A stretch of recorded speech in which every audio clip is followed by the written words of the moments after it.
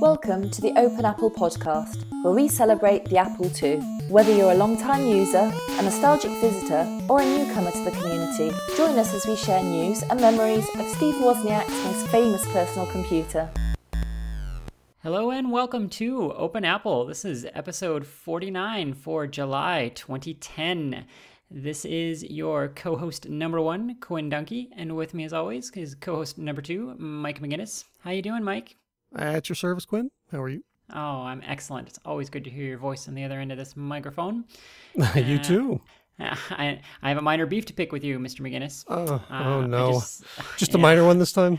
Yeah, I know we haven't even made it through the intro yet. I'm already picking on you.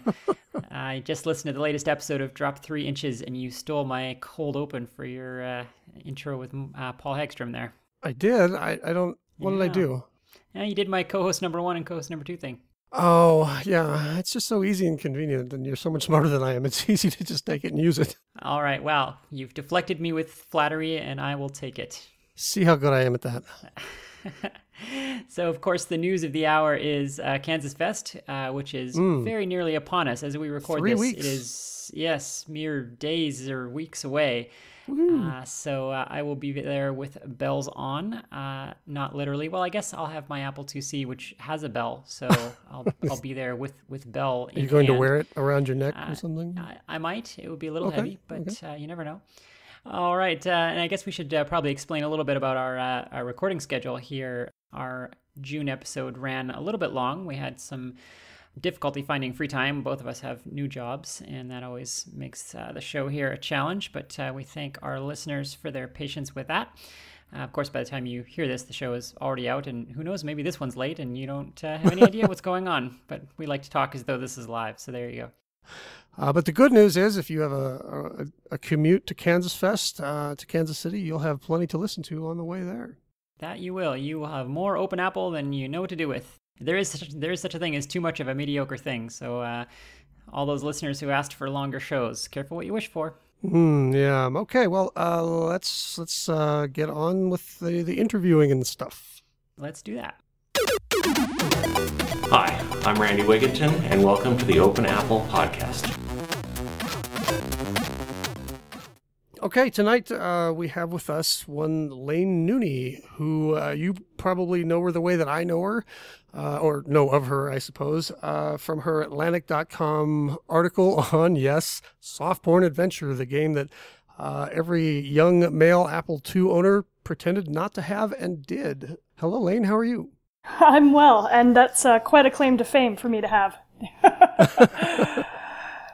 Well, thank you for joining us tonight. I got to say that was quite an article, and it inspired me to go and dig up a lot more of your writing. You got a lot of really great videos on YouTube about the history of gaming, and going back especially to my favorite era, the 8-bit home computer era. I do have to wonder though. I've seen your videos, and you look maybe a little bit younger than, say, the typical demographic for most Apple II fans.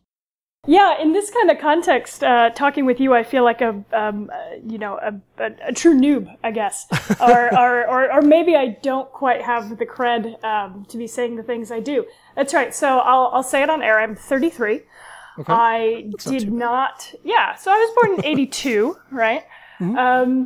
And yeah, the Apple II era was not something that I participated in my youth, or even when I got a bit older. I kind of, I think my first computer was a Tandy, maybe in 1990. Ooh. And hey, it did what it needed to do, That's right. It ran King's Quest 1, and so I think I'm an interesting kind of interlocutor in this history, because I come to it without having any actual personal memory of it. Well, that's actually some of our favorite guests, because it's always interesting to see how sort of people that weren't there at the time, view this stuff and react to this stuff. I mean, for us, it's 90% nostalgia and 10% rationalizations for nostalgia. So I really like talking to people who weren't there and have fresh eyes on this. So yeah, I mean, soft porn, is a bit of a legend in the Apple II community, and I think it was probably our first game for our weird gaming segment here on the show. If not, it was certainly in the early episodes of that. But your column here has a really sort of fresh take on this, the bizarre phenomenon of this game.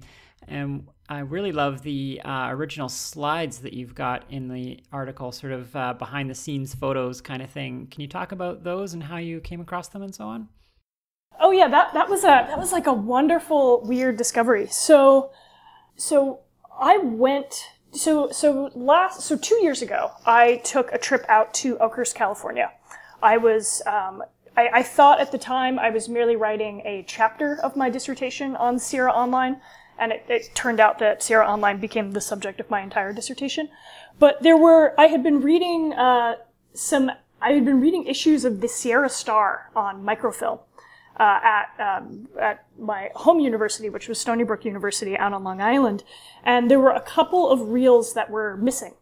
And I knew from dates in Soft Talk magazine that it was very likely that these were the reels in which the soft porn ad had been reprinted in the Sierra Star. The Sierra Star was the local magazine running out of Oakhurst, California at the time. And so one of the things that I wanted to check out while I was in Oakhurst was the local library. And so I showed up at this very, very small rural library and, asked for microfilm of their town paper from like 1981. And, they fished it out of some weird, very dusty file cabinet and handed it over to me, and their microfilm machine didn't even work. I was spooling it by hand. And I remember the moment when I turned it and I saw so because that ad ran in Time magazine, that was a big deal to a town of just, a couple thousand people in 1981. So because it got them so much national acclaim, they reprinted the ad in the actual town paper, and they listed the names of everyone in it, which is how I knew who all the participants were. And so I think I'm also one of the few people who's ever dug up the names of everyone there. But because it also included the name of the photographer. They actually sourced it because it was shot by someone in the town, and there was a credit on it that said photo by Brian Wilkinson. And I sat there for a minute and I was like, this name sounds really familiar. And I went back through some notes I'd taken the day before, and someone at the Historical Society had said, you should go talk to the editor of the town paper, Brian Wilkinson. And I was like, wait a minute, right? It was like a giant cartoon light bulb went off in my head.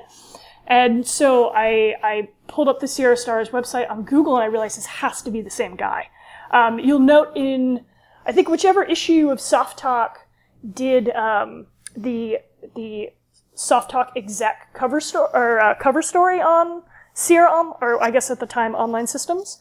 Brian also took the headshots of Ken and Roberta that are in that issue. That was something I figured out later. So I sent him an email and asked him I was like, I know this is a weird question, but did you happen to take this advertising photograph for this ad? And Brian was such a nice guy. He wrote back, and he was both like really entertained and like really embarrassed that especially like this, like young woman had found him, which was, I think, what he, how he kind of like related to me.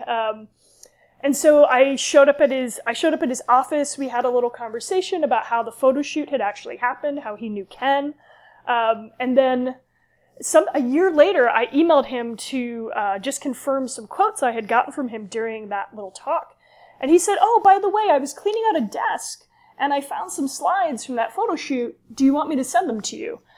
And I was just like, oh my God, yes. Like, what are you, I mean, this is unreal. And yes, of course. And he actually sent me 4.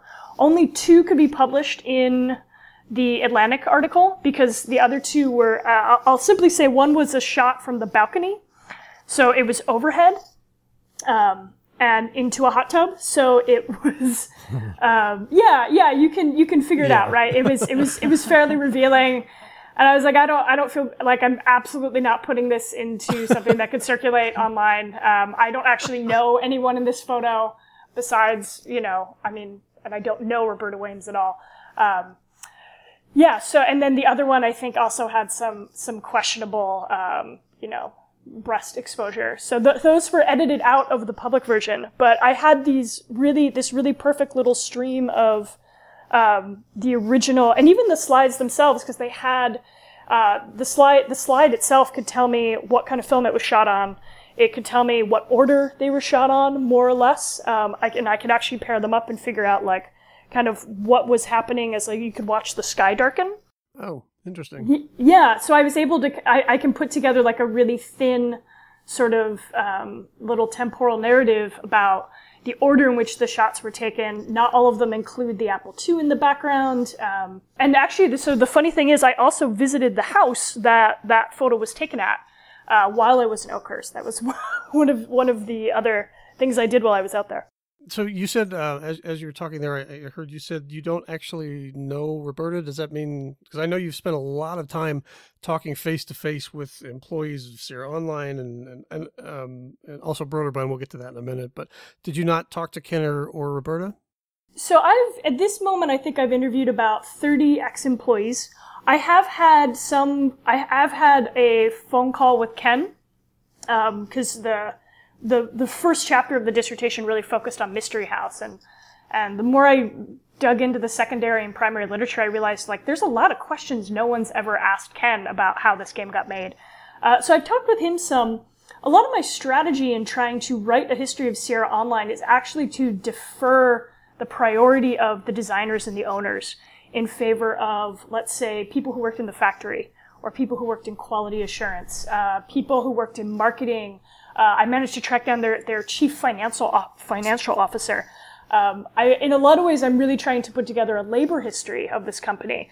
And I think that in a lot of ways, you know, fans and enthusiasts and citizen historians have done a lot of work in terms of tracking down a lot of the really identifiable figures associated with these games. And I think that there's an equally like elegant and quieter history wrapped up around other folks. And the great thing is these people haven't ever told stories about themselves, so you get a very different kind of interview process with them. Now, having talked to all of these people, what sort of picture of Sierra has emerged for you? Oh, I mean, that's such a wonderfully complex question. It's one that I have to break down kind of into periods, because really, I mean, the company's history is you know, sort of 20 plus years. And then the great thing about writing the history at this moment is it's also gone through this weird resurgence where, right, they're making like King's Quest IX. Right, I mean, you couldn't have asked for a better unintentional epilogue to a dissertation than to be writing a history and suddenly have to explain to your committee, well, you know, there's actually a major entertainment conglomerate that owns the rights to all of this IP and that has just decided to bring this back to life. I think one of the things I spent a lot of time focusing on is just understanding how this company functioned. What we don't really have, and what even someone like Ken Williams couldn't really explain if asked, I think, you know, is like, how did just this company run, right? At the point at which you have all of these different layers of management that have to kind of operate, right? They're overseen, but they're all kind of operating somewhat independently. And then, you know, I've been surprised by things like the effect that the IPO had on the company. A lot of fans, I think, track the demise of Sierra On-Line to the move in Bellevue. But the more I talk to employees, they would trace kind of these major shifts in kind of the tone of company management actually happening once they have to produce quarterly profit, right? And so stuff like that is less about the games in some ways, actually becomes a larger part of the story that I'm trying to figure out. And that's really interesting that you're kind of exploring it from other angles, you know, the lower and mid-level employees, the financial side of it. As you said, you know, I think the stories of you know, Ken and Roberta, the low-hanging fruit, has really been told a lot. And so, you know, like recently we had Jason Scott on the show, and he talks about sort of first tier and second tier and third tier histories where, you know, everybody knows the big stories, the easy stories. But where things really get interesting is when you get down into those lower levels and you sort of see how organizations like this are these sort of sums of their many very messy parts. And you get a much more nuanced understanding, perhaps, of how these places operated. Yeah, that's a really lovely way of putting it. So, for example, there was a conversation I had with a woman who had a kind of mid-range administrative job on the factory floor, and she was trying to explain to me that when she got hired in the mid-'80s, she was like, the idea of a kit list didn't exist, and I was like, well, what are you talking about, right? What's that? I spent a lot of time doing, can you just explain in the plainest language possible, like, what you're talking about? And she's like, a sheet of paper that told you everything that went in the box. And I was like, no one had made a list before? And she's like, no, we invented that. Right? I had the idea that we will make a list and everything will have a serial number, and that way we can track inventory. And, except we didn't keep inventory on plastic wrap because that got too complicated. I mean, you get these, like, very... you realize all the different ways that this company had a very kind of historical impact that is really just not even just about the games that they produce, but the video game and the computer industry as a business. And all of those, I think, rollout effects that wound up happening as the company had to keep morphing over the span of 20 years. I think of Sierra On-Line as a really ideal case because it lasted kind of the span of the home computer. As a stationary object, it starts in 1980. It really sort of folds up around the early 2000s. It has a really major history that happens before computers get networked. Even though it's also wrapped up, it has this like weird tendril of its history where it produces the first online graphical gaming network. I mean, it's like every transition the video game industry went through, Sierra went through. And there's not many companies where you could both say that and still have it be the case that the people who participate in it are locatable. Yeah, that's interesting. I never thought about it that way. But yeah, Sierra On-Line really was a microcosm of the microcomputer revolution. Yeah, I think it tells... It has a lot to do with the regional... It's in this story, I've begun to realize how important the regional aspect is, right? It's the fact that it was isolated that actually has allowed me to be able to go back and find these people. If I were dealing with a company that, ran out of the Bay Area or out of Silicon Valley, the problem is those employees, they splinter, right? They don't have to stay at this job. They go and they take any number of jobs anywhere else and they disperse. What happened in Oakhurst was that, like, there's a good body of people who, when that company left, those people stayed. And that means you can, like, drop in and still talk to many of them because they're still alive. Something else I'm curious to see your perspective on this. A lot of these companies, they were in a brand new industry that nobody knew if there was going to be any money in it. And a lot of them came, right out of school or right out of other types of work. And so, to make a long story short, most of these early companies, the people running them just really had no idea what they were doing and were really making all the stuff up as they go along and probably made a lot of rookie mistakes that, maybe people in other manufacturing industries or other types of production industries might have not made. Did you sort of see a lot of evidence of that kind of learning as they went and making things up as they went along? Yeah, I mean, I definitely... if you look at the period from 1980 to just about the software shakeout, right? So that 1984, 85 moment where a bunch of these companies wind up disappearing, it's like wonderfully, deliciously apparent how much many of them had no idea what was going on, and they were just. I mean, and that's captured well at Sierra, but it was Serious Software was kind of, I get the sense, had a very similar kind of situation going on. Those guys were kind of consummate pranksters within the industry. I think I think it's hard for me maybe to anticipate what their mistakes were, because I think that what they are doing is actually a fairly common phenomena within the way that businesses kind of begin to arc out and then close in, right? Like it was. And folks like Doug Carlston, I think he kind of saw the sense that there would be a shakeout. I think a number of other people in the industry did as well. That bubble burst and then it closed in and then it expanded back out.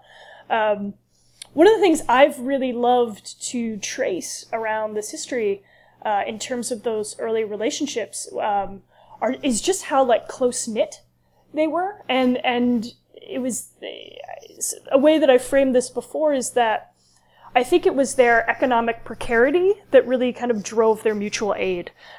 They became friends kind of because they had to. Because otherwise there was no way that they were going to be able to protect themselves from the people who they understood as their threats, which was like IBM and Atari. That actually leads into my next question, which is that we've got a second column here that I think our listeners would really be interested in about Brøderbund, and especially about their financials. And we'll, of course, link to both of these articles in the show notes. There's some great photos in here of sort of early financial, I say in scare quotes, statements from, I guess, from Brøderbund. And yes. One of them has their very first profit circled. And what's amazing about this document to me is how small all the numbers are. You know, we think of these companies at the time, those of us who grew up playing these games, you know, we would go into the software store and we'd see these professional, you know, packages and imagine these great, amazing, huge companies that must be making these games that are also polished and professional. But here, you know, here's their statement, and, you know, it's got, you know, $59 for postage and, you know, $1.50 for bank fees. And with all of these, you know, numbers that are, you know, smaller than my gas bill, and they've managed to squeak out a profit that is, you know, less than my mortgage payment. So I just find it really interesting to see these sorts of early stages. You have no idea. So can you talk a little bit about what it was like to kind of dig through and find all these documents?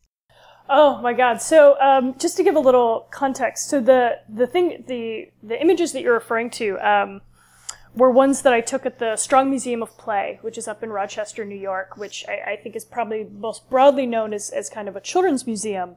But they also have this, I would consider them kind of probably one of the nation's leaders in video and computer game preservation. They have an extensive research library. They have these really accommodating facilities for researchers. And in the past year, Doug Carlston donated all of his kind of internal documents to the Strong. It was, I think there's a photo of it on that blog post you're referring to, 14 boxes of stuff. And I opened up every single one of those boxes and went through every, I didn't read them all, but I was like, by God, I'm going to touch every one of these, you know? Yeah, it makes you wonder, like, what did you think was going to happen? You know, I mean, they were able, I think at the moment where for so many of them was one or two people, you know, kind of doing the programming, and they could charge, you know, $50-$60 for one of these games. I mean, there was a margin of profit to be made. It seems like there was a very stark shift that maybe happened 1 or 2 years in, where I think this is maybe more the case at Sierra than it was for Brøderbund. I get the sense from looking at Doug's records that Doug I think Doug kind of knew what he was doing, maybe a little bit more than most people. You know, Ken Williams in interviews would always sort of have this kind of like, who knows what's going on kind of situation. And I look at Doug's memos and I'm like, no, Doug knew what the hell was up. Like Doug was taking care of himself. And right, Brøderbund is one of the ones that survives the shakeout, I think kind of precisely because there was a lot of care on the financial end, right? He was keeping a profit and loss sheet to begin with, right? Which actually is, if you think about it, might not be someone's first instinct, right? He knew to itemize for postage, right? That shows like a level of education, a level of kind of like insight and preparation that actually many of these folks didn't have. When they started these companies.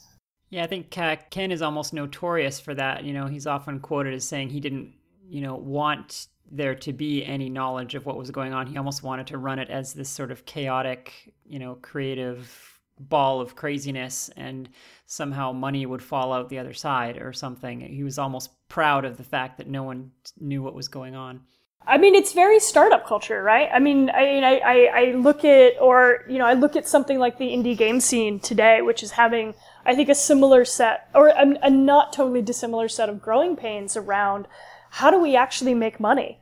And that has been kind of a major conversation that's taken off when you have these, you know, little teams of, you know, a couple of people trying to actually produce a game on a really narrow budget and make a profit. Or actually, this has been coming up a lot around the ex-Sierra Kickstarters, right? You know, how much money is actually reasonable? Do you actually need to be able to turn a profit on this?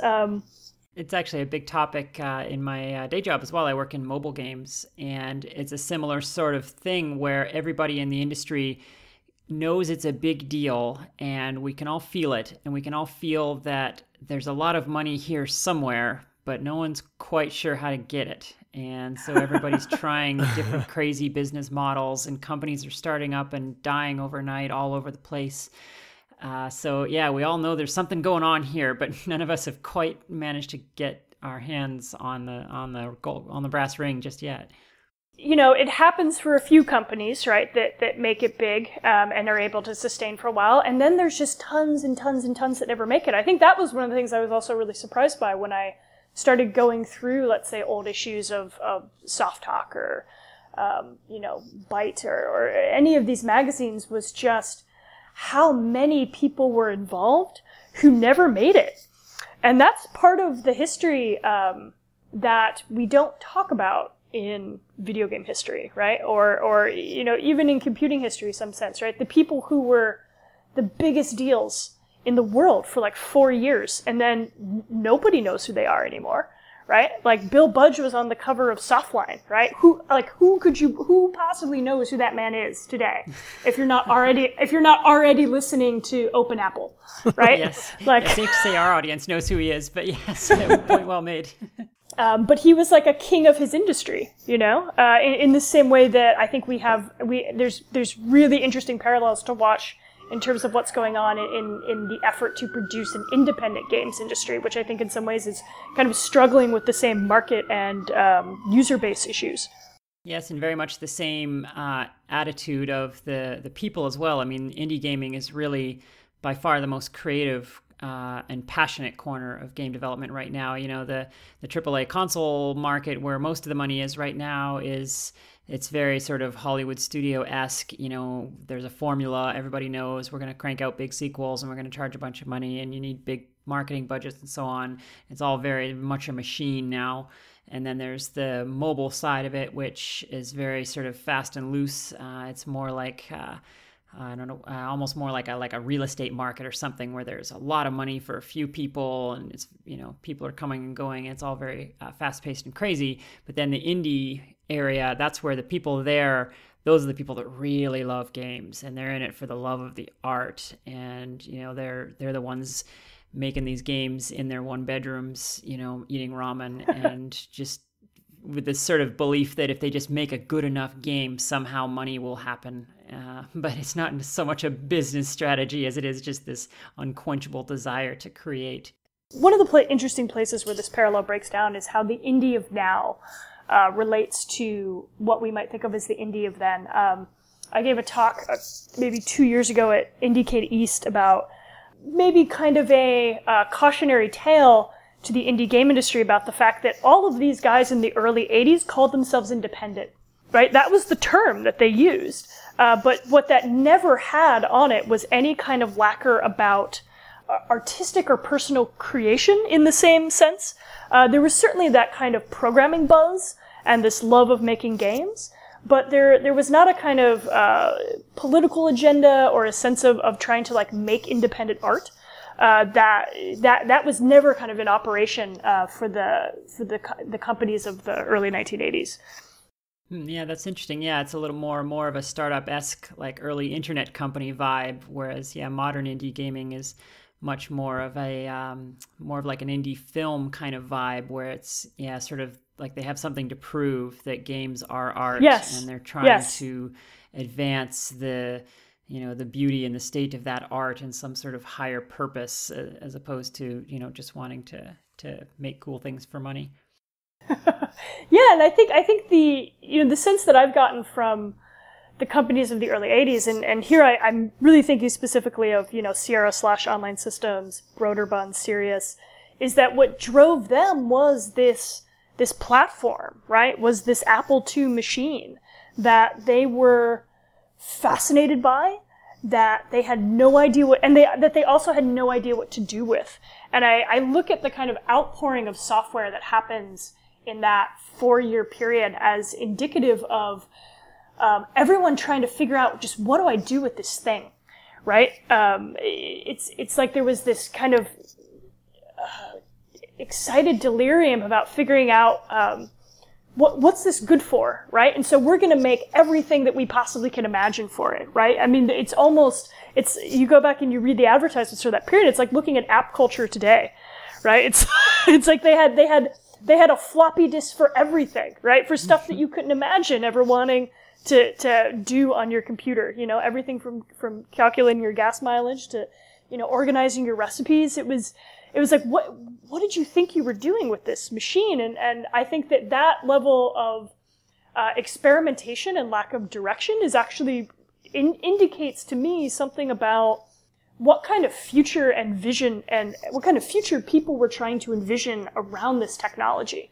I think in academic settings, which is what I sort of, I guess, most professionally am, is an academic historian of this topic.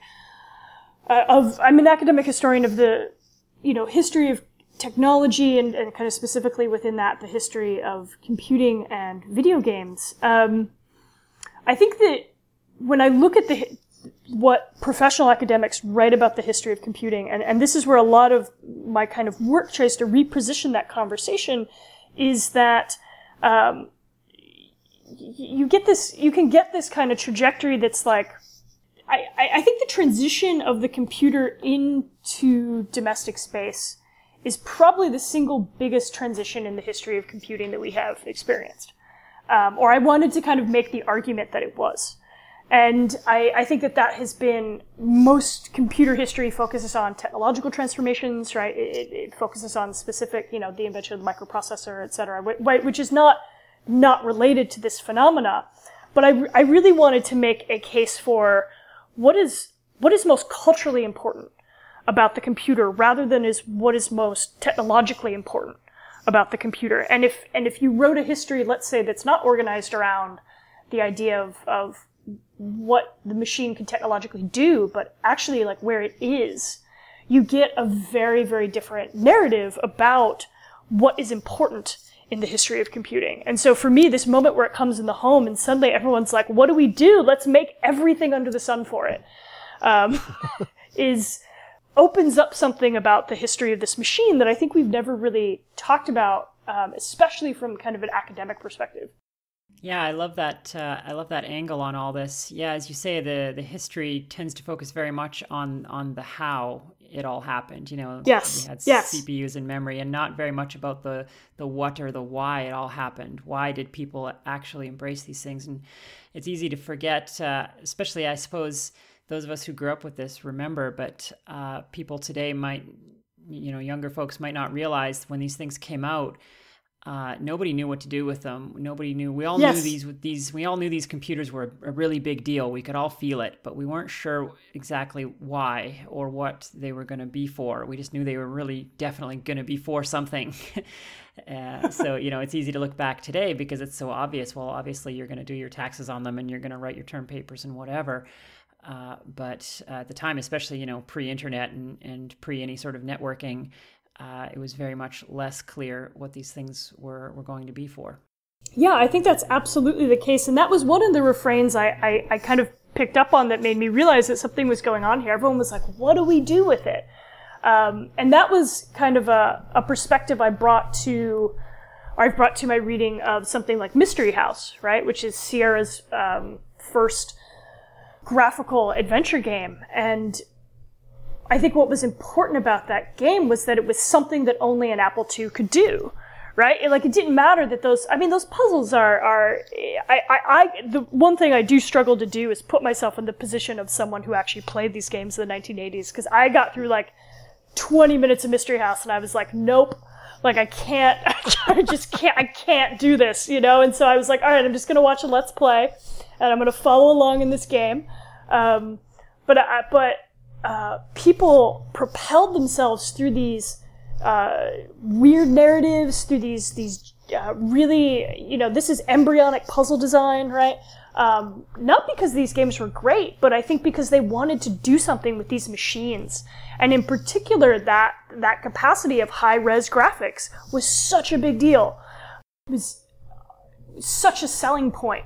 One of the things I've also sort of discovered is that the history of computing has yet to reckon with the extent to which games have actually been the way in which most people have come into contact with a computer to begin with. That most of our first exposure to a computer was through gaming. And that what games really do, what game software does with computer hardware is it kind of pushes it to its edge, right? And there's no other software that really that's its function, right? That's what it's meant to do. It gets into this interestingly reciprocal relationship where it's always trying to move forward on the boundary of what the machine is capable of doing. And I think that gaming is owed a lot of historical credit in terms of people figuring out what are the limits and boundaries of a machine like this. Definitely. And, something we've talked a lot about on the show is that when these technologies are new, it's just the early adopters that are using them, and they're using this to do things for the sake of the technology. So they'll do things like put their address book in an Apple II, when in fact that's worse at the time than a paper, agenda date book is. And these things only go mainstream when something comes along that's genuinely better than the other way of doing it. Something like VisiCalc, where, okay, this actually, replaces an accountant and 6 bookkeepers. So that's a genuinely better way to do something we're already doing. But gaming is that area where it was instantly and immediately a better way to do that, because of course the worst part of playing board games, card games, etc., is keeping track of all the rules and the scores and so on. And computers were just an instant perfect fit for that. And I think that's still true.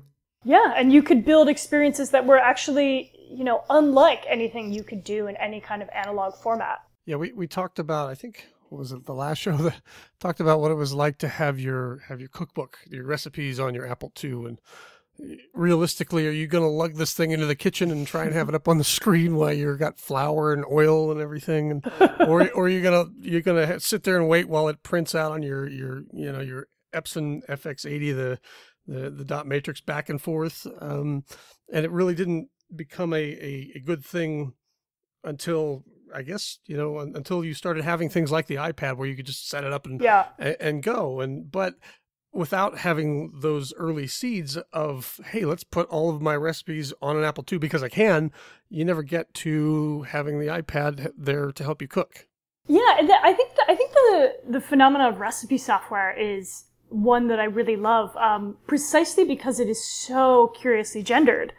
And it's this one thing that right, what do all of our popular narratives about this period in computing look like, right? They're all guy-focused. And all of our, whether it's hackers or when wizards stay up late or it can, all of our kind of journalistic nonfiction about this tends, to a 90th percentile kind of focus on the big men of computer history. I think similar to what I was saying before, if you take this kind of domestic perspective of what was this machine doing in domestic space, how did it change domestic life? And the fact that so many guys were trying to sell their wives on the idea that this would make their lives easier. I mean, it's this kind of fascinating cultural phenomenon where suddenly this object is actually becoming gendered in a really interesting way. It's not, you can't claim that this is some machine that is obviously masculine, right? Which I think a lot of our histories about computing have implicitly or explicitly kind of claimed, right? That computing is this guy's thing. And when I know I bring up Soft Talk a lot, and I think that it's because that magazine had a very particular tenor, and I think it was because the fact that it had a female editor-in-chief, Margot Comstock, is not to be underrated, and it was one of the most largely distributed magazines in the Apple II community. You get an image of that magazine of people trying to figure out, okay, how do I live with this thing? What do I do with it? Right? And some of these letters to the editor I would read, it's clear that people are printing out their recipes, right? They're sending in these angered letters to the editor of there's a programming failure at this line. Can somebody help me out? Or this isn't working, or I've produced a better fix for this. And one of the things I've been kind of documenting is, where are people talking about their families, about their wives, making references to their children? How can we get away from talking about this machine as this thing that was purely this kind of male enclave object? Because I think that increasingly what I'm trying to I think is both validly there in the archive and that I want to rescript with a lot of my work is that this was, in many ways, people related to these things as a family machine. And we don't have a history about that. We don't talk about early computing in that way, right? What's our point of reference? War games. And I think there's a way of thinking about these machines where, one of the things I love is where people have these conversations about, well, ask somebody where they put their computer, right? Computers are related to the history of the architecture of the home, right? They changed the library into the office. All fantasies about telecommuting are predominantly interested in like the work role of women because of these questions about who's going to be around for the family. You have the emergence of ergonomics, right? You have I am fascinated to an almost disturbing degree with the invention of computing furniture. And the extent to which, like, these ads are like, like they want to talk about the wood finish, right? Or how good it'll look in your home. I want to tell the story of the computer kind of through that lens. That it's this thing where you're trying to figure out, like, how do I make this part of my household, right? Not this thing that is alien, but this thing that is actually like really, like, my question is, how did the computer become personal? I think it's about its role in domestic space. Yeah, I love that you brought that up, actually, because, you've sort of rekindled a memory of, my family. Our first computer was an Apple II Plus, and we went through, I distinctly remember that exact experience of literally, where does this thing go in our house? And that was very sort of subconsciously tied to what are we going to do with this thing? And so, of course, I'm sure like many people, when we brought it home the first day, it went on the kitchen table. And that lasted about a day and a half, all this thing's in the way. So it's like, well, it's kind of like we can hook it up to the TV sometimes for the big color screen. So let's put it next to the TV.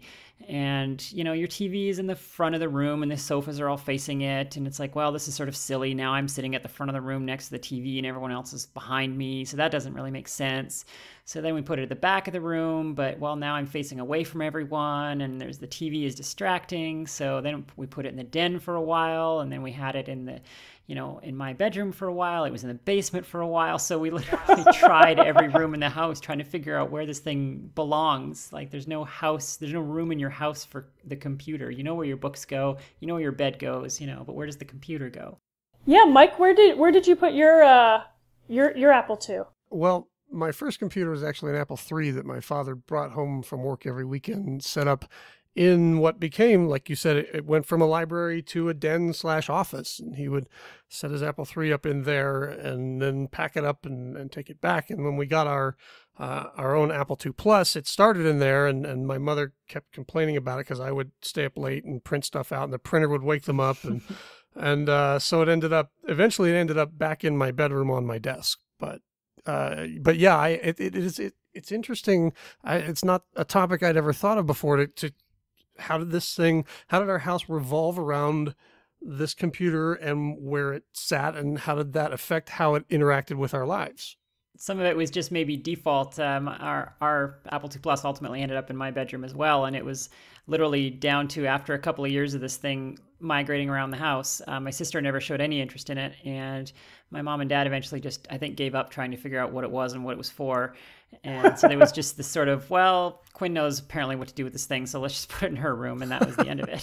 So it's one of my favorite questions to ask people when they talk about computing from this time period, because suddenly you get this story of how people's houses worked. And you realize that this was an object that was in relationship to people's lives. A lot of my thinking in this has been influenced in terms of cultural history. There's a great book called Make Room for TV by a cultural historian at Northwestern University named Lynn Spiegel. And the general premise of her book was that, when the television comes into domestic space, it fundamentally alters the caliber of domestic life. And she's not just talking about content. She says, what does the technology itself do to the way we live? Suddenly architecture changes. Suddenly you get the invention of the open floor plan. Everything from, what kind of veneer are we going to put on the outside of it, to these fears about oh, is my son gonna get an underbite because he leans his head forward on his jaw to watch television, right? There was tremendous hysteria about this. And the place where she was able to locate a lot of these conversations were actually in women's magazines. So there were these dialogues happening among women about this new technology in the home. And this was kind of the revelation of her book, right? It was one of the first real, like, feminist cultural histories of a technology in this sense.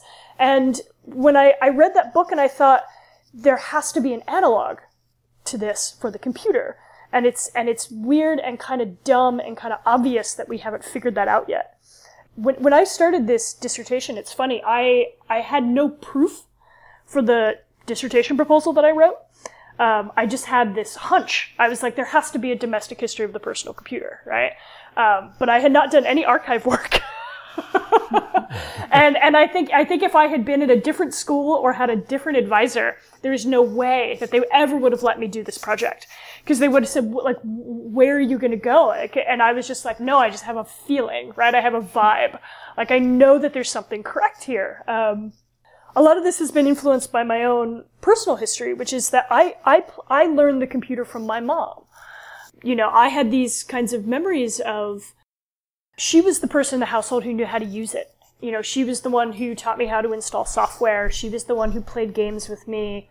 The computer was in my bedroom, but she was the one who taught me how to operate it. She was, you know, when we needed to add extra memory, right? It was me and her unscrewing the back of the machine to, like, install these chips. And I went and I read all of this computer history and all this video game history, and I was just kind of like, where's my mom in this? Right? Like, you bring a technology into domestic space. Who spends the most time with it? The housewife. Right? It's just math. And so there can't be no relationship here. Right? And especially if you think about the way that computing was introduced predominantly into the educational sector first, and who dominates that occupation, right? It would be women. Or you think about, right, who typing was considered secretarial, right? It was not uncommon that the computer might be handed off to your secretary before it would be handed off to a manager. Because of the sort of attitude around the kind of labor that was attached to the computer in the office in the early to mid 1980s. That goes all the way back, in fact, because, you know, the first computer programmers were women, and that's because it grew out of data entry, which again was considered sort of menial women's work, and so they sort of, unbeknownst to everyone, grew into what would become the most critical profession of the 20th and 21st centuries. And it's such a shame that we, you know, have lost the capacity to, I think, tell more honest and rich stories about the histories of these technologies because of the kind of cultural garbage that we carry around them, that we can't kind of sort of see them for what they were. So in all of your research on the dissertation and whatnot, you said that you hadn't, you sort of post-dated the Apple II yourself. Have you come across Apple IIs in your research and actually gotten to get your hands on them? So I actually have an Apple II that sits in my living room on top of a small filing cabinet. I kind of randomly put a Craigslist ad out in New York City and got a response from someone who is part of the New York, who was a New York State high school teacher. And he's like, oh yeah, I've got this thing sitting in my basement. Do you want to take it off my hands? Right, so I found a friend with a car. We drove to this guy's house, and it was hilarious over email because he's like, "Can you please give me a landline so I can call you?" And I was like, "Sir, I haven't had a landline in, you know, like 8 years, right?" I mean, you're like, the generational gap was profound. Wow. And he unloaded. So I have a Apple II CPU. I had monitors from 3 different types of Apples, 2 hard drives, 2 dot matrix printers, which I have not yet figured out if they work. And then just like boxes and boxes and boxes of floppy disks. I found that I was absolutely fascinated that this guy had grades input to grade software on a 5 1/4 disc from the early 2000s. Oh my goodness. And I was just like, this is the culture of computing I want to talk about, right? like screw the cutting edge, right? This guy is fascinating. Like, he knew his one piece of software and he used it for 25 years. right? And like, why would he need anything better? He's just inputting a number. Like, and so I had to do a bit of finagling. 2 of the monitors were blown out. I finally got the 3rd one to work. I had to find like a, RCA cable to connect the monitor to the CPU. I did do a fair bit of Googling, but I've been able to turn the machine on to run some of the software that I have. Yeah, I'm fortunate enough that I don't remember. I mean, I have no real experience with the 8-bit era, but I remember the kind of the late 80s computing, right, fairly well. We were still on floppy disks, but even just the phenomena of, right, your pre-mouse. So some of these games have what you would think of as a cursor today, but you're just moving this kind of icon using your arrow keys on the keypad itself, right? It's very strange. But I've not been able to, let's say, or have not yet tried to run, let's say, some of the historical games that I've written about on the authentic hardware. I think in a lot of ways I've been, in the same way that I've displaced talking about the designers, it has not been my priority necessarily to engage with the technical capacity of the machine, which is not to say that I don't understand it or but it's really been important for me to hone in on that kind of cultural lived history with it just as an object, right? Just think of it as a kind of an appliance. You might actually, to get another perspective on it, you might actually be interested in getting one of those dot matrix printers up and running. Mike alluded to this earlier, but I mean, those were a really significant factor in how and where people used computers in their houses because, again, people today have no idea how loud and how slow those things were. So if you wanted to print a school paper or something, you had to have this incredibly loud thing running for a very long time. So where do you put this in your house that isn't going to completely disrupt everything else happening in the house? So that, that was a real difficult consideration for a lot of houses. The FCC was concerned about RFI emissions, and they should have been concerned about the level of those printers. The other thing about them was that because they were the dot matrix and they had the tractor feed paper, you generally would go to Office Max or whatever and get this big box, and you had to set up the printer in such a way that the paper could conveniently feed up, print out, and then curl up somewhere where you could then collect it in an organized manner and it's not all tangled up. So yeah, getting back to your comments about layout and setup, or those things were of vital importance, I think. Yeah, that's a great point. The furniture of computing was challenging enough. I mean, we went through that in our family as well, trying to figure out what kind of furniture to put this thing on. We went through various kinds of hutches and tables and combinations of stools and chairs, trying to figure out, well, how do you sit in front of this thing and what's the right height for it to be at? But then, dot matrix printers were this whole other level of furniture difficulty because, this thing has to be, exactly 3 to 4 feet off the ground, and it has to have room under it for this box of paper, which then has to curl up at just the right angle, or the printer will jam, or the tractor feeds will tear, and then there has to be somewhere for the output to go that's also at just the right angle, and just, dot matrix printers were a furniture challenge for the ages. Yeah, I think that's absolutely right on. The invention.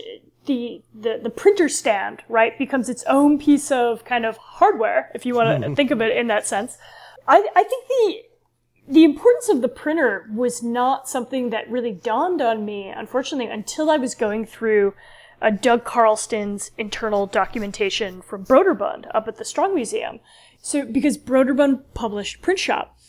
And when I was kind of looking through the materials and the photography and the sort of internal conversation about that software at the company, it suddenly dawned on me like, oh, this was this entirely other way that people built relationships to their computer, was that actually they made something for their non-computer life on a computer. They tore it off, the printer, and then they took it somewhere else, whether it was your school paper or your birthday banner. And Brøderbund had a couple different types of this software. They had Toy Shop, where the whole principle, even the packaging on the box, right, was that you would print out a paper model of something, and then you would cut it out, you would take it somewhere else, right? And you would cut it out and you would put together a little model. And the image on the package, right, is this daughter and granddaughter and grandfather doing this together.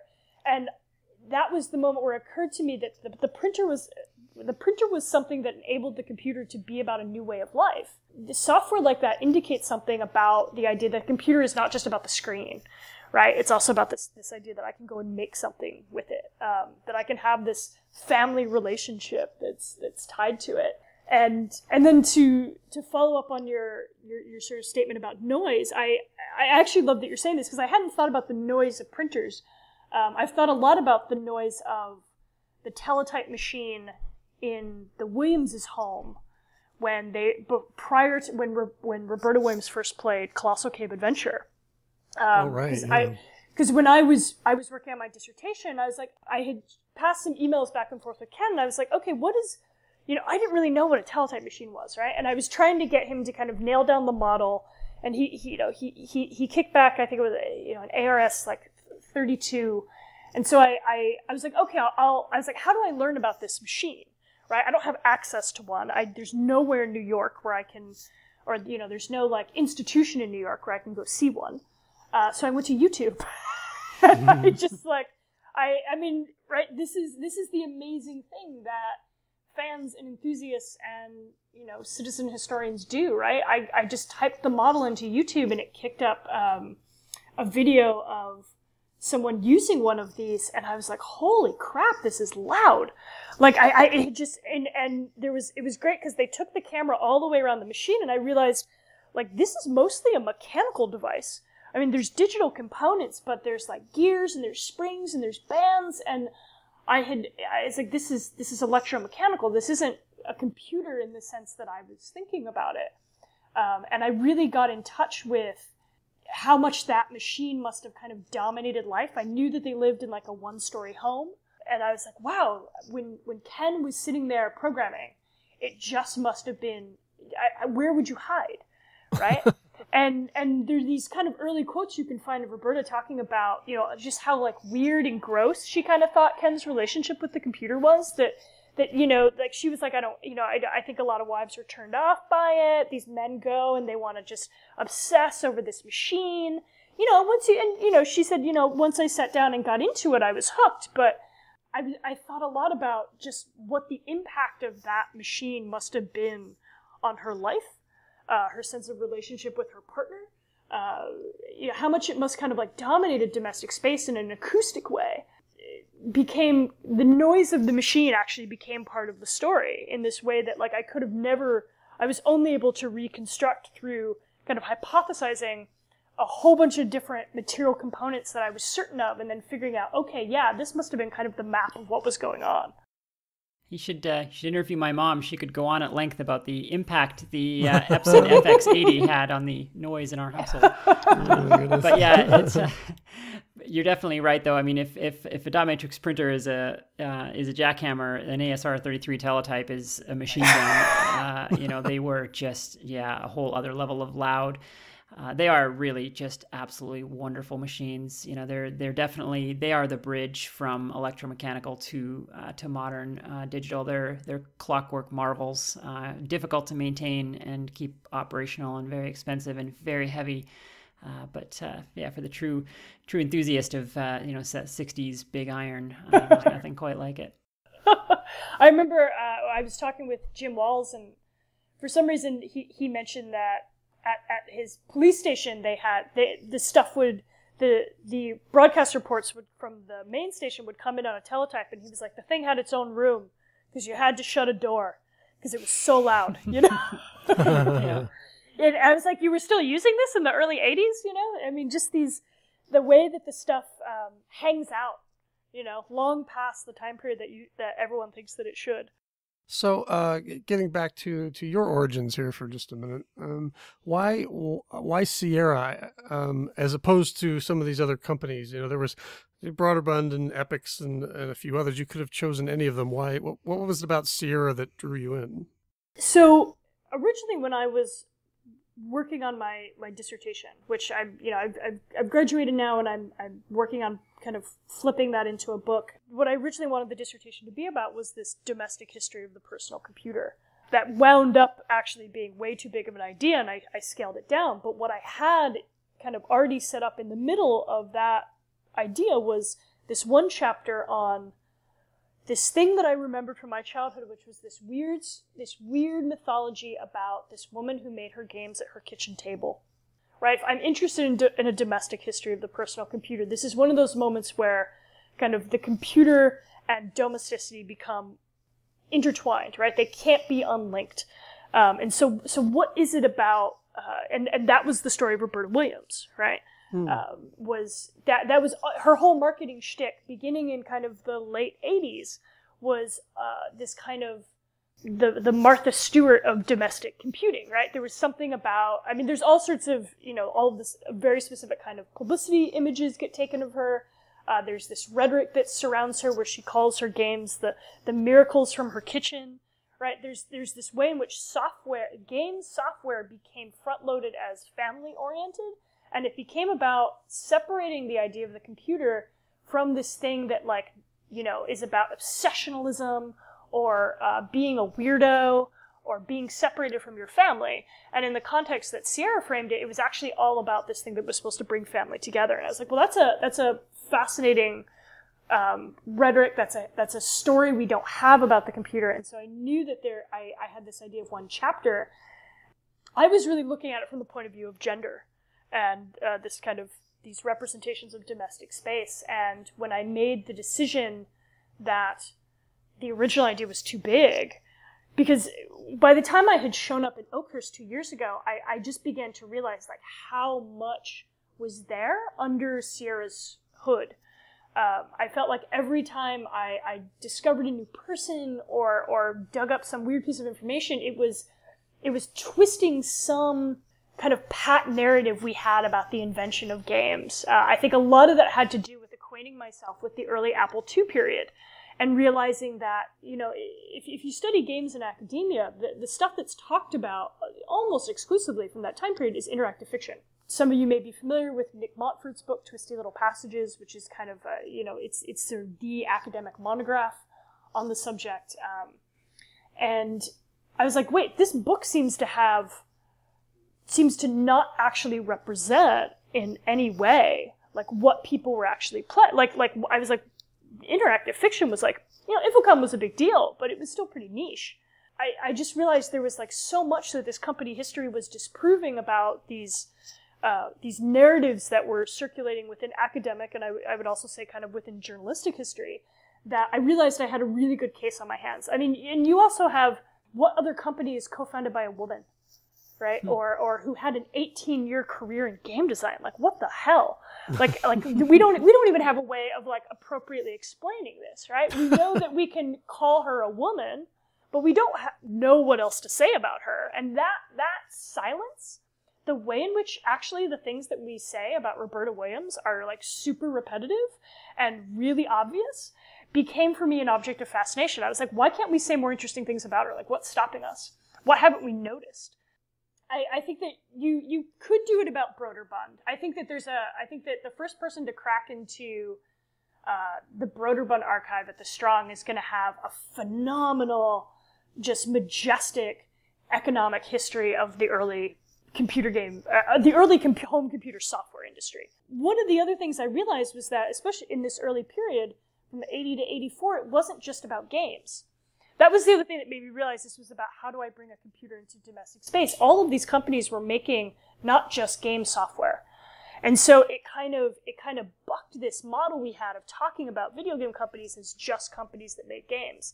And it was like, well, all of these companies were also putting out, interpreters and compilers, and it just didn't match with anything else that I was encountering in terms of a representation of the time period. And it's ideal that Sierra had a long enough history. I mean, it and Brøderbund are really they are similar cases in terms of lifespan, in terms of kind of singular ownership. But But also that weird regionalist history that Sierra had is also something that makes it kind of an optimal case. You can't do that. In the sense, you can't do that with Brøderbund. You can't do that with Epix. You can't do that with Penguin or something, right? When you go to Oakhurst, California, what you see is this town that is still really interested in its kind of mythology as part of the gold rush.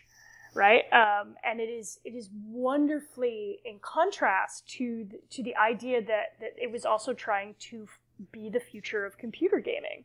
If you go to the town historical park, there's a monument that was established at Oakhurst Centennial, which was a couple years ago, that claimed that Oakhurst, California, was the birthplace of computer gaming.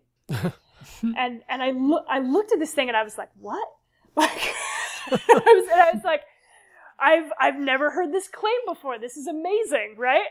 The town considered on the monument, it had its 3 claims to fame, and the first one was its role in the gold rush, and the other major one was Sierra On-Line. And I was like, in terms of someone who wants to tell a story, right?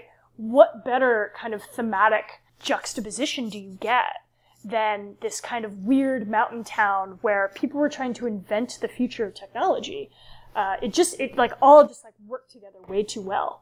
Are you now involved at all with this Art of Sierra preservation thing?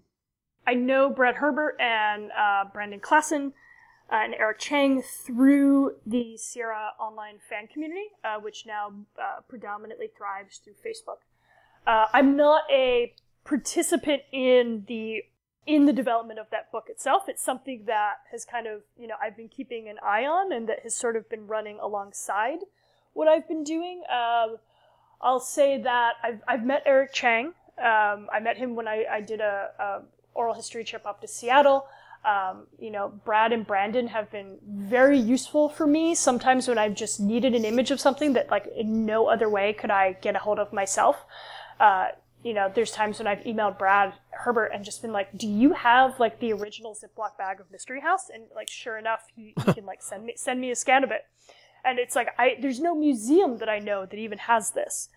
And I've worked hard to develop and maintain positive relationships with those guys, because I understand that they have been putting their long periods of their lives into what should hopefully be, for Sierra fans, a really lush project.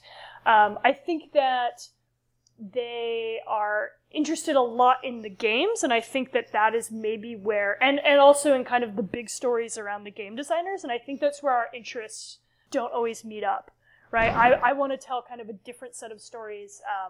I think the games are something I will address in a kind of a lateral way. I think in a lot of ways, when this book comes out, if I have one fear, it's that video game enthusiasts are going to read it and say well, you didn't talk enough about the games, right? And it's well, Jesus Christ, there's all this other stuff that remains to be said, right? And that's the thing that I want to go after. So they've done, Brandon has done some really phenomenal preservation archive work. I mean, he was there years before I even ever thought I would be working on a project like this, getting in contact with a lot of the game designers and a lot of people who worked in marketing and art production and programming.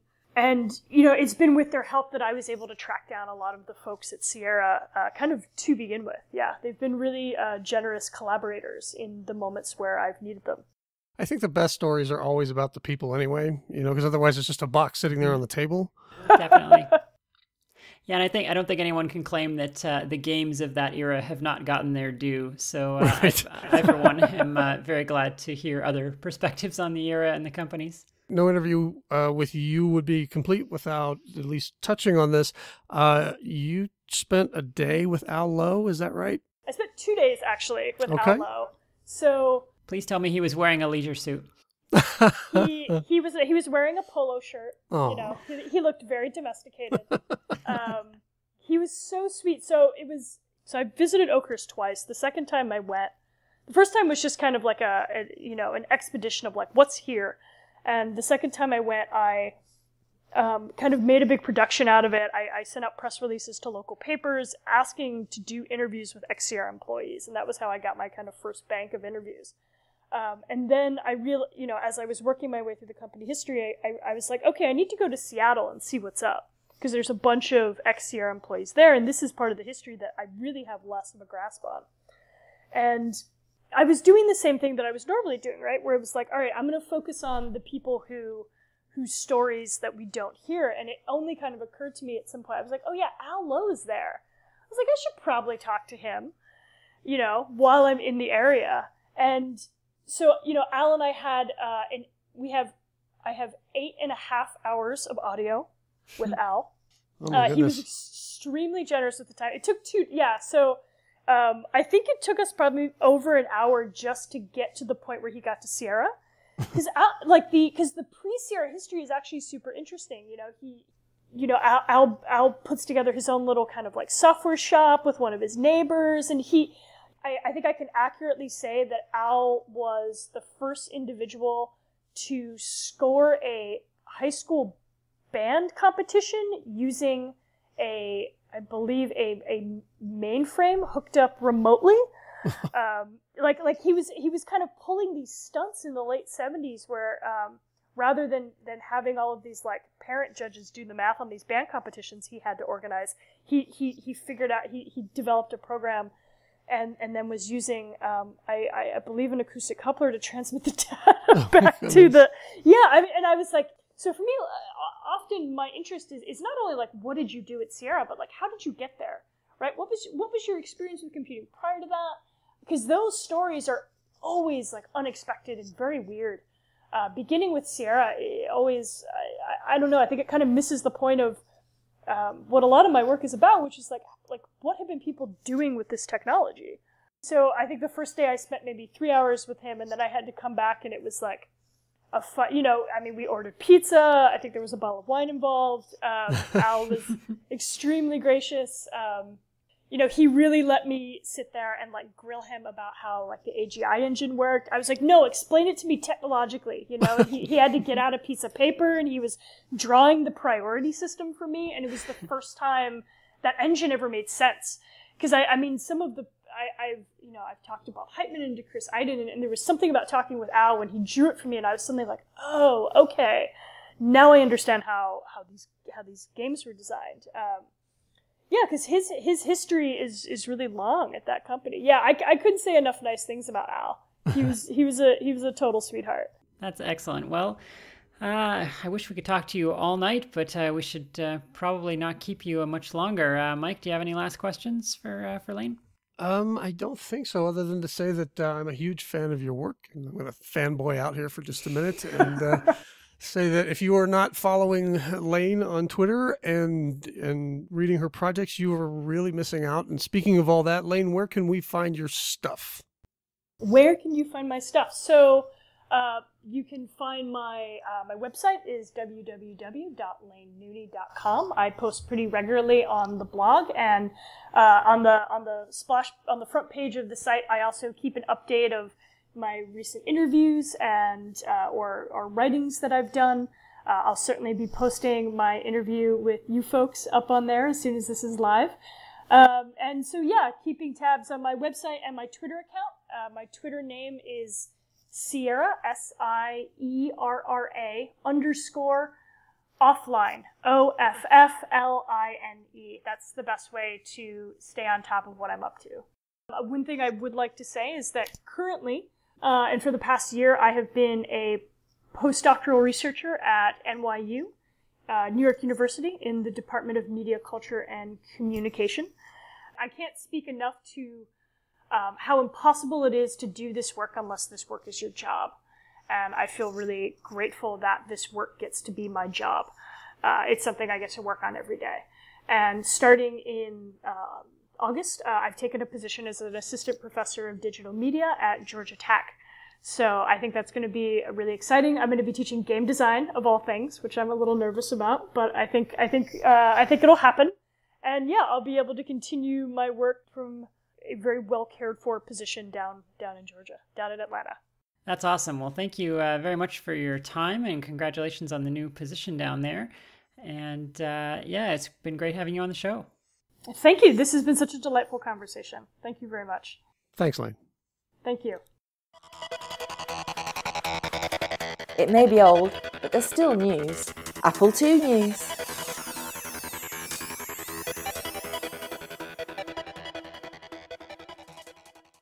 So I guess it's time for news. We got a lot of it. Hopefully we can knock it out, though. I'm sure that some of this will be fairly old. But once again, thank you to Laine for showing up, and just a whole bunch of wow and holy crap, she's great for me.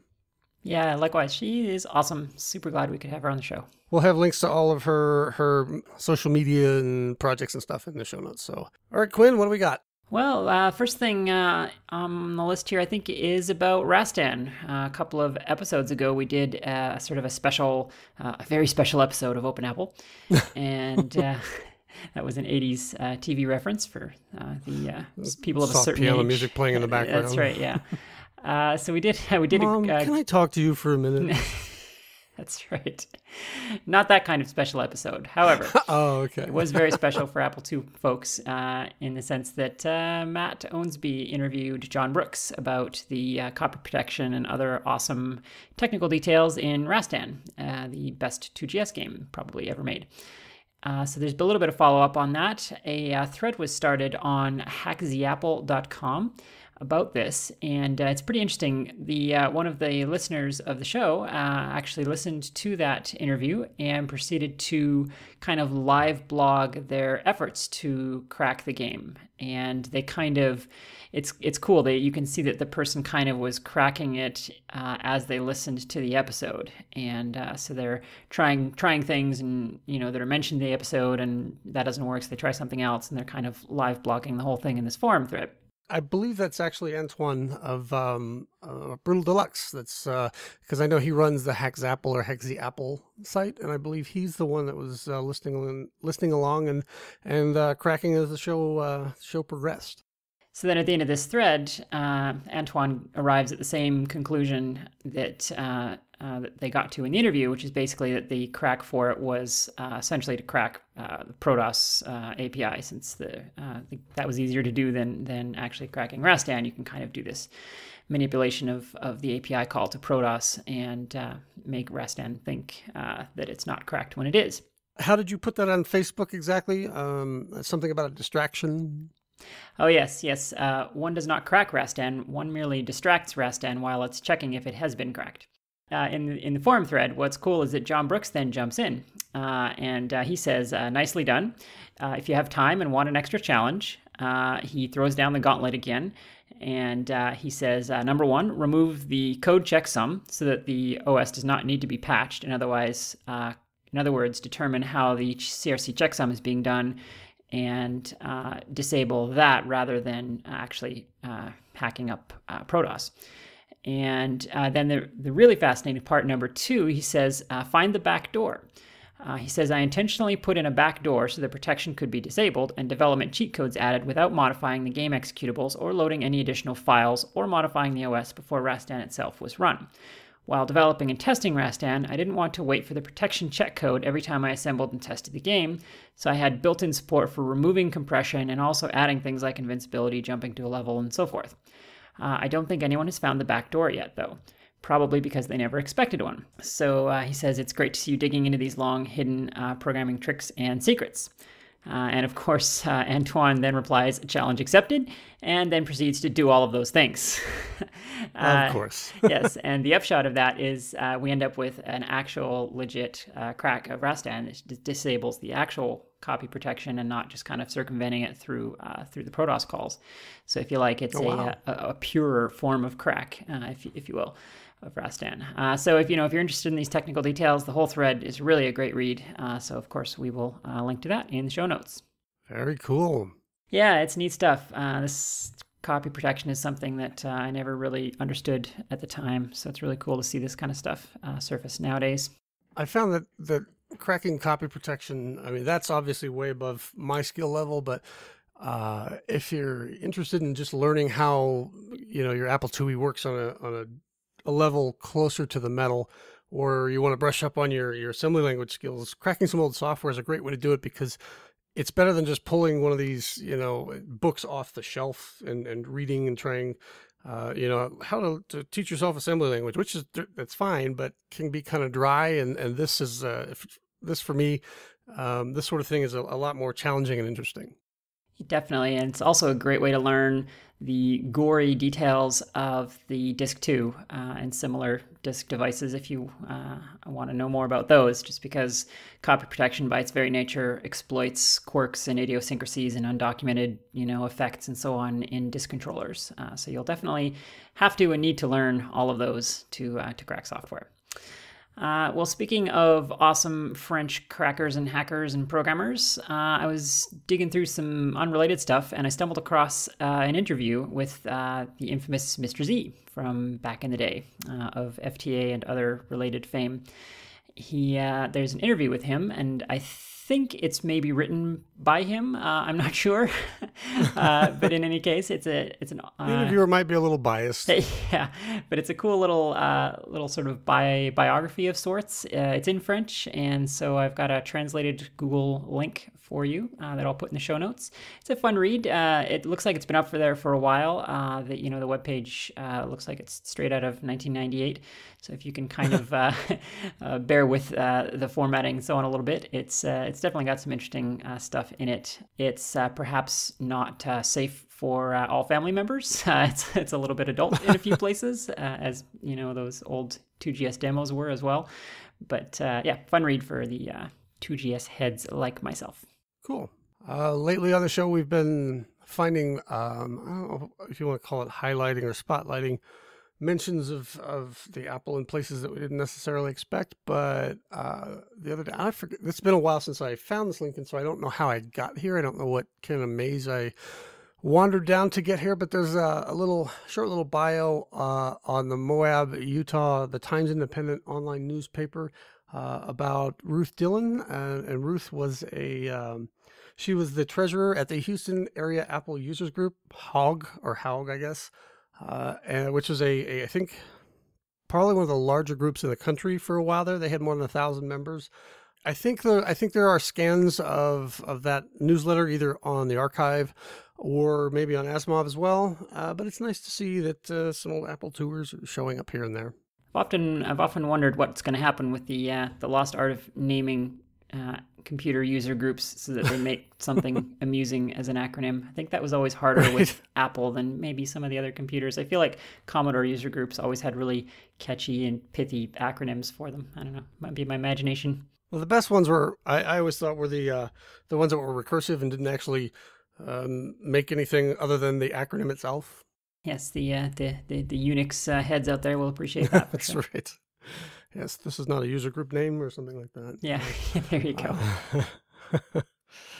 Okay, I see 4 a.m. stuff is showing up again on the archive. We mentioned this before, and if you're not reading along, you're definitely missing out.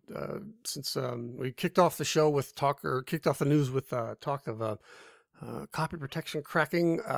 There's a neat write-up on how 4am cracked Mr. Do, the Apple II version, over on the archive. It's pretty in-depth, and like I said, if you're interested in learning how your Apple works at that level and how developers were able to use the features that was built into the Disk 2 drive to enhance copy protection and things like that, definitely give this a read, because it's easy to follow along.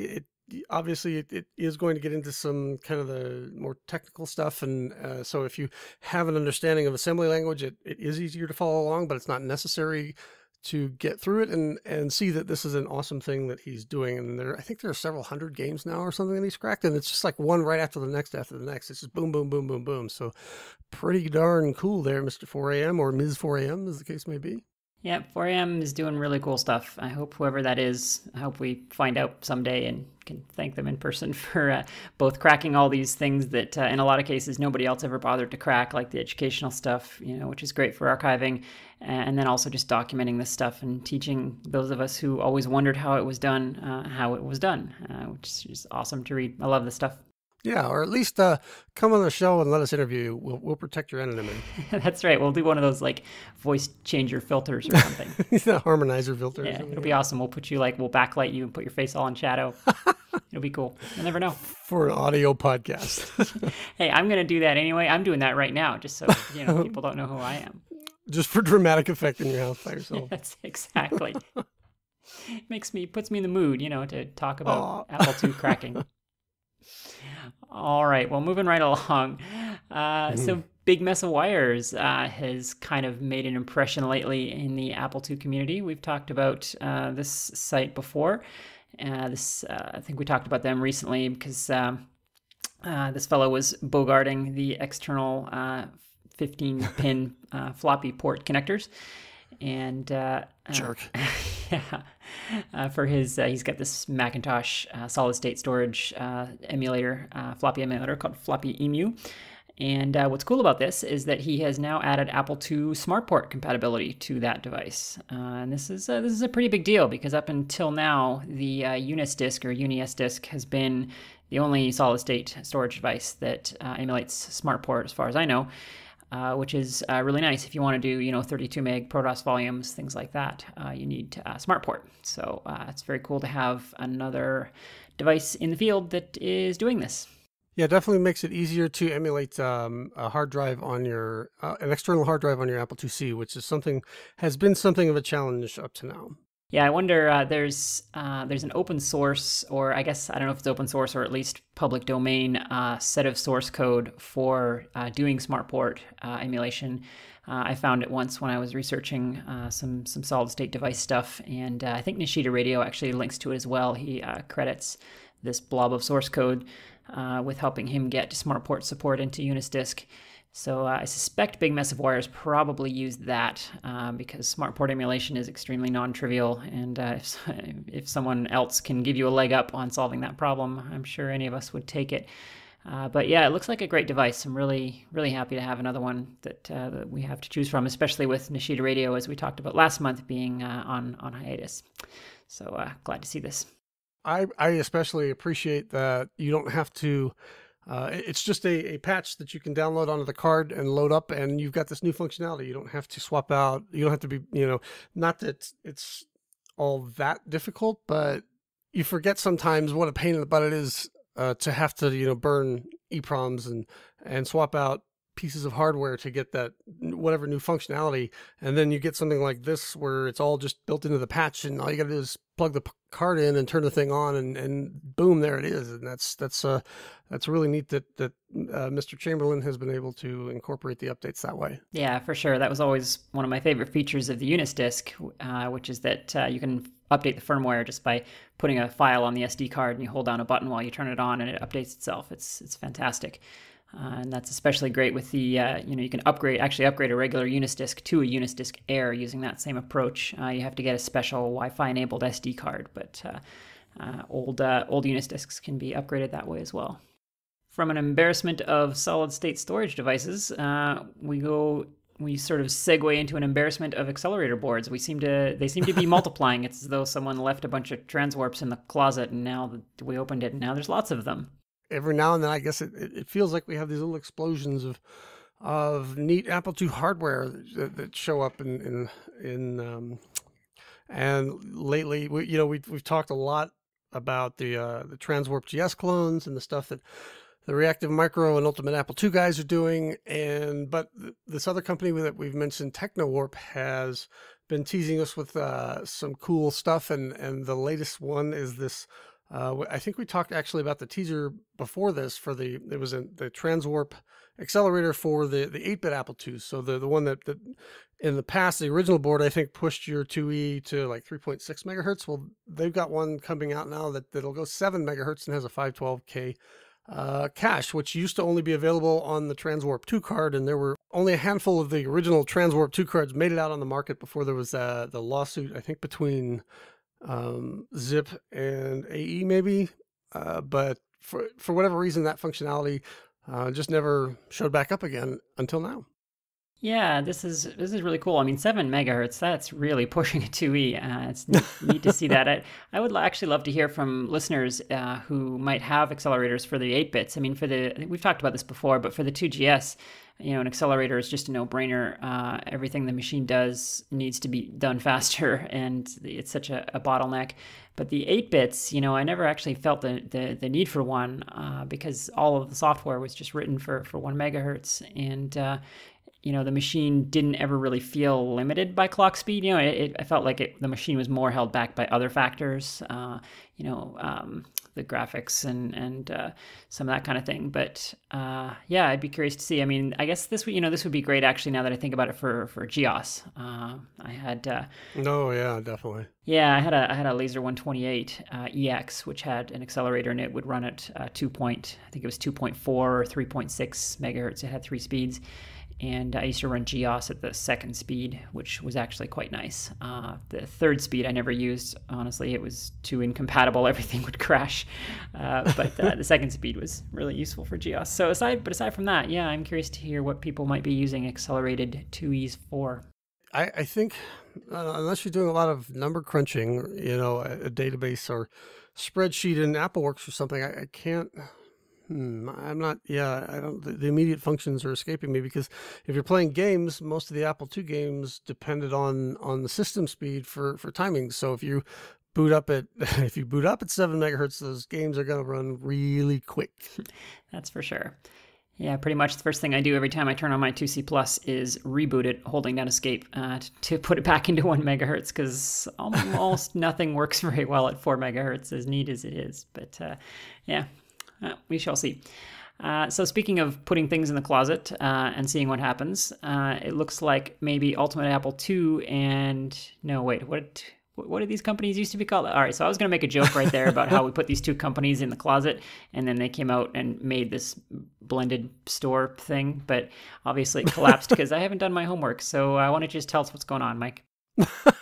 Just going to give up completely and throw in the towel. Yeah. Okay, that's fine. Abort. So Ultimate Apple II, which is Anthony Martino's store. He partnered with Henry Corbis for Reactive Micro, and they're now Ultimate Micro. I think their catalog is available. It doesn't look like they have everything there yet, and I know that they've been building the Transwarp prototypes and the RAM card prototypes. Those I think are probably going to show up on eBay at some point. But it's nice to see that the store the regular store is open again for stuff like you can buy DRAM chips from them now, and they have looks like they have the Apple II Pi card listed. I don't know if it's available right now. The EDD4 card is listed there, the 4 Plus, which is that hardware card that would go along with Essential data duplicator. If that was your preferred cracking and copying tool, that's a pretty neat thing to have. So check it out. Yeah, it looks like they got a lot of really nifty stuff there for sure. Looking forward to giving them my money. All right. As an impressionable youth, I watched many an FTA demo on my 2GS. And one of the common themes in those demos was they were very anti-tools. They had this sort of moral, if you like, stand that tools... Down with tools. Yes. Tools must go. Down with tools. That's right. Yes, I imagine them picketing outside One Infinite French. Loop in Cupertino. So anyway, obviously the standpoint was that this Apple provided toolboxes that you were supposed to use were sort of this kind of modern API layer that was allowed you to abstract away a lot of the hardware details, but in doing so, you paid a high price in overhead, and so you could never do the kinds of fast animations and graphics and so on that the demo coders did if you had tried to use any sort of toolbox stuff. So with all that, imagine my shock when one day along came Toolset 219, which was the Soundsmith music tracker player in official 2GS toolbox form, and it was called Tool 221, and you could drop it into your tools folder, and you could use it in regular GSOS software to play Soundsmith music. And I actually used it a couple of times, and it was super cool. And I always just thought it was funny and ironic that FTA went and made this tool. Anyway, the point of all of that was that the sort of spiritual and in some cases direct successor of FTA and all of those folks, the modern Ninja Force group, has now released a Ninja Tracker. And with that has come along Ninja Tracker Tool 221. And so this is another GSOS tool that allows you to play music tracks, music sound files that were created with Ninja Tracker. And this includes, Ninja Tracker can convert and use Amiga mod files, which is pretty cool. So you can use this tool 221 to play those indirectly as well. It's documented and there's demo code. So it looks like it's a joint effort between Brutal Deluxe and Olivier Gogel and some of the original FTA members. So this is really cool. I love to see this kind of past and present collaboration. The copyright screen on it says October 1990 and August 2015, which is really funny. July 2015, which is very funny. This is really cool. And if you're a 2GS programmer, I'm sure you'll make good use of this. Antoine sent us an email, and I find it slightly disturbing that he kicked the email off with "Dear Mr. and Mrs. Podcast." Not sure how to feel about that. Well, that's how we're known on the street. It is. Yeah, okay. Those are our street names. That's okay. We get beat up a lot. Mikey Lash's podcast. Yeah, we do. We get our milk money stolen every day. Yeah, we really need tougher, cooler names, maybe. Might be our problem. All right, what's next on the list here, Mike? Boy. All right, Wade Clark is a name that you may recognize from Open Apple Podcasts past. Jeez, that was a mouthful. He's a prolific interactive fiction author, and he's dug up some of his old adventure games going back as far as 25 years and rescued them from old floppies and made them available. Wade was the guy who wrote, I think most famously, the recent one that we would be familiar with as Lead Light or Lead Light. I forget how that's pronounced. He had a big cover splash on Juice.js and some and things like that. But I think he competes annually in the interactive fiction contest. So you can download all of his entries and the latest things that he's releasing from that website, and we'll have the links in the show notes. Cool. I always love to see old stuff getting re-released. Very nice. Absolutely. Well, speaking of old stuff getting re-released, a bunch of Bard's Tale stuff is happening all of a sudden. I'm sure like many of our listeners, the Bard's Tale series was on the very short list of my favorite games of all time. I played 1, 2, and 3 start to finish on the original 8-bit, and it's just such an amazing series. There's very few games, honestly, that I ever played start to finish, and these were among them. So there's been Bard's Tale has kind of come and gone a couple of times since then. It was remade a few years ago as sort of a spiritual sequel, but not really. They made it into kind of a weird third-person action-y kind of thing that didn't really have a lot to do with the original. So that was kind of unsatisfying. But recently, sort of a more official Bard's Tale 4 has been kickstarted, and successfully so. So it's going to be much more like an actual sequel to the original trilogy, which is very exciting in its own right. But even more exciting for Apple II fans is that our own Burger Becky Heinemann from the Kansas Fest keynote is involved with this. And she has this company called Old School, which is spelled very amusingly. She's going to be doing ports of the original trilogy to be included in this Kickstarter. She's apparently going to be sort of using the 2GS versions of these games as the base, and they're going to, update some of the visuals and so on. But essentially, it's going to be a direct port to modern platforms, and it's going to be included in this Bard's Tale 4 package. So that's super, super exciting, and I'm really, really looking forward to seeing how this comes along. Can't wait to get my hands on this, and that looks like that double album soundtrack is going to be cool too. That one of the things that I always loved about the Bard's Tale and Ultima less so, but for whatever reason the Bard's Tale kind of really spoke to me. That the soundtrack is just such a great thing on the 2GS version. Yeah, it really is. It's easy to forget that the game was supposed to be about a bard. That never really came up right. much when you were playing it. There was a bard on the title screen, and there was some nice animation of a of a dude playing a harp and singing on the title screen. And then it was just an RPG, and it didn't really... Off to combat. Yeah, there was a bard character class that wasn't especially useful, and it was all sort of lip service after that. But the music kind of helped sell that, I think, on the 2GS. So if you missed out on the opportunity way back when to buy your original copies of The Bard's Tale for your Apple II series, and you felt bad about pirating them, well, feel bad no more. You can get them as part of this. Yes, I confess to having pirated all 3 of these games, actually. I'm sure we all did. And yes, in fact, Bard's Tale 1, I had an interesting...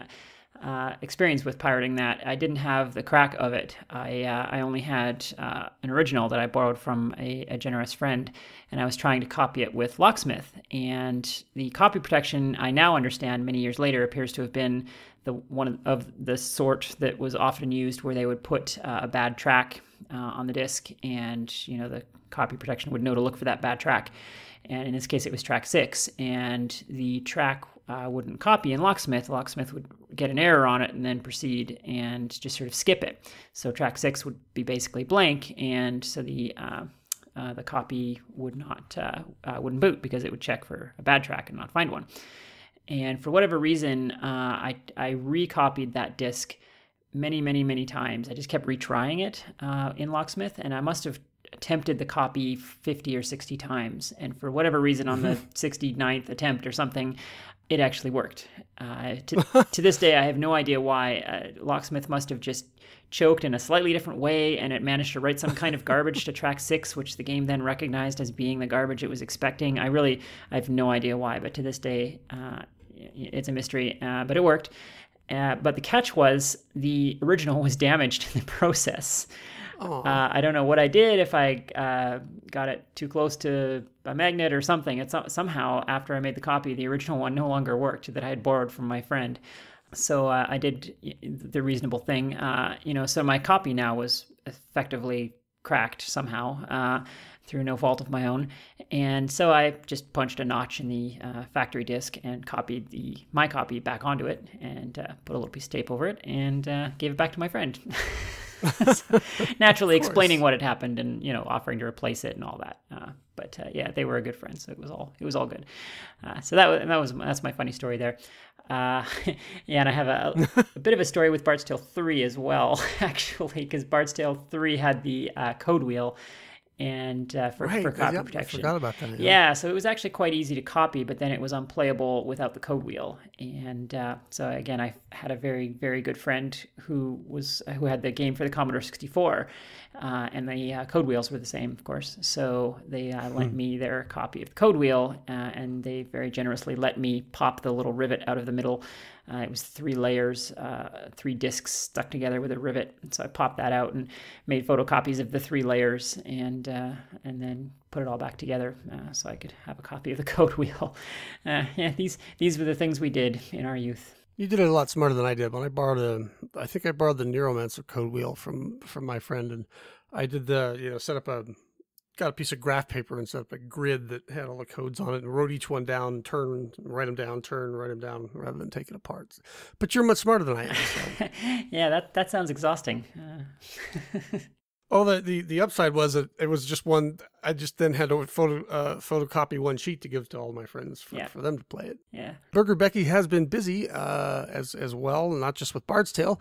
This is up on a2central.com. There's a bit about Becky releasing the source code for the 2GS version of Space Ace. It's up on GitHub right now. Yeah, that's pretty amazing. The Space Ace port to the 2GS was quite remarkable. It's hard to... Probably better than a real game, I think. Yeah, honestly, yeah. Any port of that game, it's really just about how good can you make it look, because it's not really a game, as we all know. It's just sort of push a direction and see if you die. If not, try again. And so it's really just about getting those visuals to translate well, and translate well they do. I distinctly remember having the 58 floppies or whatever that game came on. It was one of my prize possessions as a 2GS user back in the day. And the game looks just totally fantastic on it. So yeah, very cool to see the source code for that. According to Becky, the code actually compiles and runs using the Brutal Deluxe A65 816 assembler and Becky's Python Linux-based build scripts. So pretty darn cool. Wow, that's really cool. She even updated the build pipeline to modern tools. That's awesome. Yeah, looks like her appearance at Kansas Fest in preparation for that has motivated her to go through her archives and dig around, see if she could find anything interesting. And it looks like, man, she's found some good stuff. That's for sure. Yeah. Well, as we record this, we're just a couple of short days prior to Kansas Fest, so it's going to be really interesting to see. Maybe she'll bring some surprises, and I'm sure by the time she leaves, she'll have all kinds of new energy to go and dig out even more stuff. So it's going to be awesome to see what happens post K-Fest with Burger Becky. Another name we need to have on the podcast. Yeah, we should get on that. Who's our recruiter here? I don't even know. Gee, I don't know. We're gonna fire our research department. They're really sandbagging lately. Cut their paychecks, double their hours. That's right. What's half of zero? Carry the one. Right. All right, well, whatever that is, we'll pay them that. Anyone who's unhappy with this, I will refund triple your money back. That's right. The beatings will continue until morale improves. Exactly. Moving right along, back around to solid state storage. We just cannot seem to get enough of that on this show. It's, I'm sure it seems like we talk about this stuff all the time, and well, we do, but let's face it, it is a really big deal on these old computers to have modern storage. It really improves the pleasantness of using them. So there's a new entry into this field, a fellow by the name of Ian Kim from Korea, who we've spoken about previously. He's kind of come out of nowhere as far as us in North America are aware, at least, with the Mockingboard clone that we talked about last month. And now he's got his own SD device. Why don't you tell us a little bit about that, Mike? This is a SmartPort disk emulator for the Apple IIc and Disk 2 emulator for the 2E and 2 Plus. He said this is a post on ComSys Apple II. His design was focused mainly on the Apple IIc, and it emulates 9 hard drives and 2 floppy drives at the same time. So you can just use slot and drive numbers to access pretty much, I bet, all of your media that you could think of to load on your Apple IIc, you could run through this card. It has an LCD and a dial controller for image file selection, and a serial connection for terminal commands if you want to talk directly to the card. A lot of these functions are brought over from the internal SD Disk 2 emulator. Very cool. It's a nice looking device too. Oftentimes these devices are just a bare board since they're made by, one person in their spare time.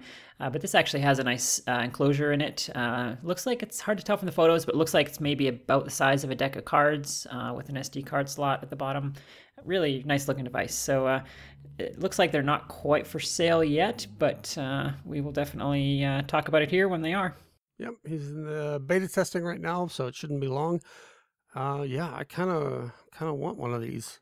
Yeah, this is on my short list as well. I think it looks like wow. I mean, having all of these sort of parallel devices at the same time is super cool. I mean, you could just have every piece of software ever all at once. I was actually thinking, for the first time with the 2C, we actually have a surplus of devices with overlapping functionality. So I'm going to look at my 2C, and I'm going to look at this and the Unis disk and what's the big mess of wires card, and I'm just not going to know which one to plug in today. Yeah, when it wasn't so long ago that the Apple IIc, you were just sort of like, shrug. There was nothing you could do. There was no devices that would let you do it. You needed a card slot for anything like this, but now there's just tons of them. And all with, I like how each one is kind of a unique spin on it. You've got the SD floppy 2 from Plamen in Bulgaria that's very compact and very, tidy. And then you've got, but does, only does disk 2. And then you've got the Unis disk, which has the Wi-Fi support and also does SmartPort, but it's a little bigger and doesn't have a case. Now we've got this guy, which is, nice looking. This guy's also got the serial port, which is nice. It's got a series of terminal commands you can do, so you can talk to it through, from your desktop or your modern computer through the serial port and, configure and control it that way. So lots of, really neat stuff going on. Now the 2C won't have to feel bad when it goes out to play with the other Apple IIs. That's right. They're all jealous of how it looks anyway. That's true. David Finnegan has been busy as usual. We talked a while back about his release of Marina. I think it's Marina, the 8-bit Apple II IP stack. I still can't believe that I'm saying that that it's a real thing, but it is, and now he's updated it. And it has the Berkeley Sockets API. He said it's not complete yet, but it's in progress. So it's a live, I guess, project. I don't know if I like the word live there. It's a thing that's still breathing and not some dead project from 20 years ago that's half finished or isn't going to be improved again. So yeah, it's great to have the stuff that's released, and the developers are sticking around to continue to improve and bug fix, and it just blows my mind. Yeah, I think inactive development might be what you were looking for there. Oh, there you go. Sure. Yeah, I love how TCP/IP on the 8-bits went from something that everyone thought was probably impossible to existing, and then having DNS, and now having the Berkeley Sockets API in the space of a couple of months. Fantastic. Yeah, and it's all done in assembly language, so it's fast and efficient. And I haven't experimented with this yet myself, but the reports that I'm reading are all positive. So it looks like he's on track for a great thing. Yeah, very cool. Well, let's see. We've been talking a lot about Ninja Force this month, and we're going to talk about Jesse Blue once again. What's he been up to, Mike? Oh, so he contacted me actually a little while ago and said, I have these old newsletters from the news groups that I used to go to. If I scan them, would you put them online? And I did. So you can find copies of his Apple Bytes. Apple Bytes was the official newsletter of the, Kaiserslautern Apple Users Group, Apple Users Association, and the Ramstein Apple Computer Club. These are two Germany-based English language user groups, as well as a whole bunch of the RNOG, I'm just going to call them that, which is another English language user group based in Germany. A lot of the later ones that he sent me from like 93 or 94, there's a ton of Mac content in there, but there's still some good Apple II stuff. So, Jesse, thank you for contributing your newsletters and letting us post them. For sure. It's always great to have more stuff scanned. More. Scan. So this is an interesting item. Many of us use modern ergonomic keyboards at work or at home, and these are often of the split type, where you've got a separate little section for each hand, sometimes each one at its own jaunty angle, which the experts tell us is good for the carpal tunnel and other repetitive stress conditions. So here's one that looks like it's been made with Apple II key switches. How did you find this one, Mike? I have no idea how this popped up on my radar. Again, I see these things come through on my probably some Google feed, and they get dumped into. I'll read through it, then dump it in our spreadsheet, and then we talk about it 2 months later. So I don't know how I got here, but this is the. I think the company's name is Butterfly Keyboard, and they have made this thing called the Model 01, and it's it's definitely this futuristic. The keyboard is not just split, but the halves are angled in, and they're on this nice wooden, these nice thick wooden plane. They're almost like cutting board things, and it looks like if you lay your hands just right, you pretty much don't have to move your palms all that much to get your fingers to almost everywhere that they need to go on these keys. But the interesting thing here is in the write-up they mention that they're using the same mechanical switches that were found on the Apple II. Now, I don't think that means that they went and stripped out Apple II keyboards for this. At least I hope they didn't. But if you want that old familiar click feel, I bet this will give it to you. Yeah, this is neat. I mean, I can't speak to the actual ergonomic benefits of this particular keyboard. If I were to say the wooden base looks a little too thick to me, but it's certainly a nice looking keyboard. And to get that feel back would be pretty cool. I mean, just before we were recording, I've been frantically working on something I'm supposed to show at Kansas Fest in 3 days that isn't working yet. And so I've been doing a lot of typing on my Apple IIc keyboard. And it's such a nice keyboard. And it's easy to forget that. You know, we went through a whole series of really terrible keyboard feels there in the 90s with PC clones and so on. And one of the reasons I've kind of stuck with Apple over the years is that one thing they've always taken seriously is the feel of their keyboards. You know, modern PowerBook keyboards feel so much better than their contemporary counterparts in other brands. And I think that's always been true. So, you know, if you were longing for that feel of an Apple II keyboard, this might be worth looking at. And if you don't like the feel that much, you can at least console yourself with the fact that the left half glows blue and the right half glows a violet color. That's pretty cool, I think. I don't see a price listed in the article on the page that I'm looking at, and I'm not seeing a link back to Butterfly Keyboard's webpage. I don't know if that means it's not available yet, but I kind of want one just to play with it. Yeah, maybe that means if you have to ask, you can't afford it. That's true. These sort of bespoke, custom, Right. ergonomic keyboards are frequently not inexpensive. If you have to ask for our webpage, you can't afford it. Yeah, it does look nice though. Yep. Wacky colors and all. All right, moving right along. What do we got going on here, Mike? With UN One-Up is in the news again. Yeah, so all this hardware, all this new hardware and toys to play with doesn't come without some software to play with as well. This is, I don't think any of these are brand new releases, but UN One-Up continues to update the software that he wrote and supported. This is SAM2 is now version 2.0.5, just a minor bug fix. Spectrum has finally moved to 2.5.4. I think it was at 2.5.3 for a long time. There's a bug fix and a couple of minor adjustments were made. He says Spectrum is now released as a standalone bootable 2MG disk image. So you don't have to deal with floppy disks anymore. I think for a while there, when you bought them from Syndicom, you either got them on the floppies, which meant that you had to have a real 2GS, or a CD, in which case you had to then deal with getting the images into an emulator, which great if you're on a Mac, not so great if you're on a PC. So, but now the 2MG disk image that's tailor-made for emulation, you can just drag it right into. Actually, I don't know I don't emulate on Windows for the 2GS. I guess that would be like Kegs or Xkegs or something like that. I don't know. Anyway, the other thing that he updated was Gazelle. That was an 8-bit telecommunications program that was originally commercially sold in the UK way back in 1987 that he wrote, and it's now available for download with the PDF manual, updates, etc. from his website. Cool. This might be the excuse I need to play with Spectrum. It's such a neat thing. I mean, it came along, so late, in the BBS era, sort of at the tail end of the 8-bits, and when the IBM, ANSI graphics were taking over. I think a lot of us 8-bits kind of got left in the dust with that. We couldn't render those characters.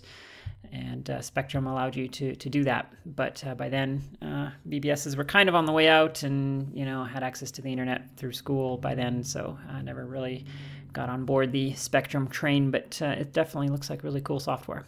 Yeah, and of course, thanks to Ewan for continuing to support your products. For sure. Well, regular viewers of the Apple II Enthusiasts Facebook group will no doubt be familiar with Mr. Javier Rivera.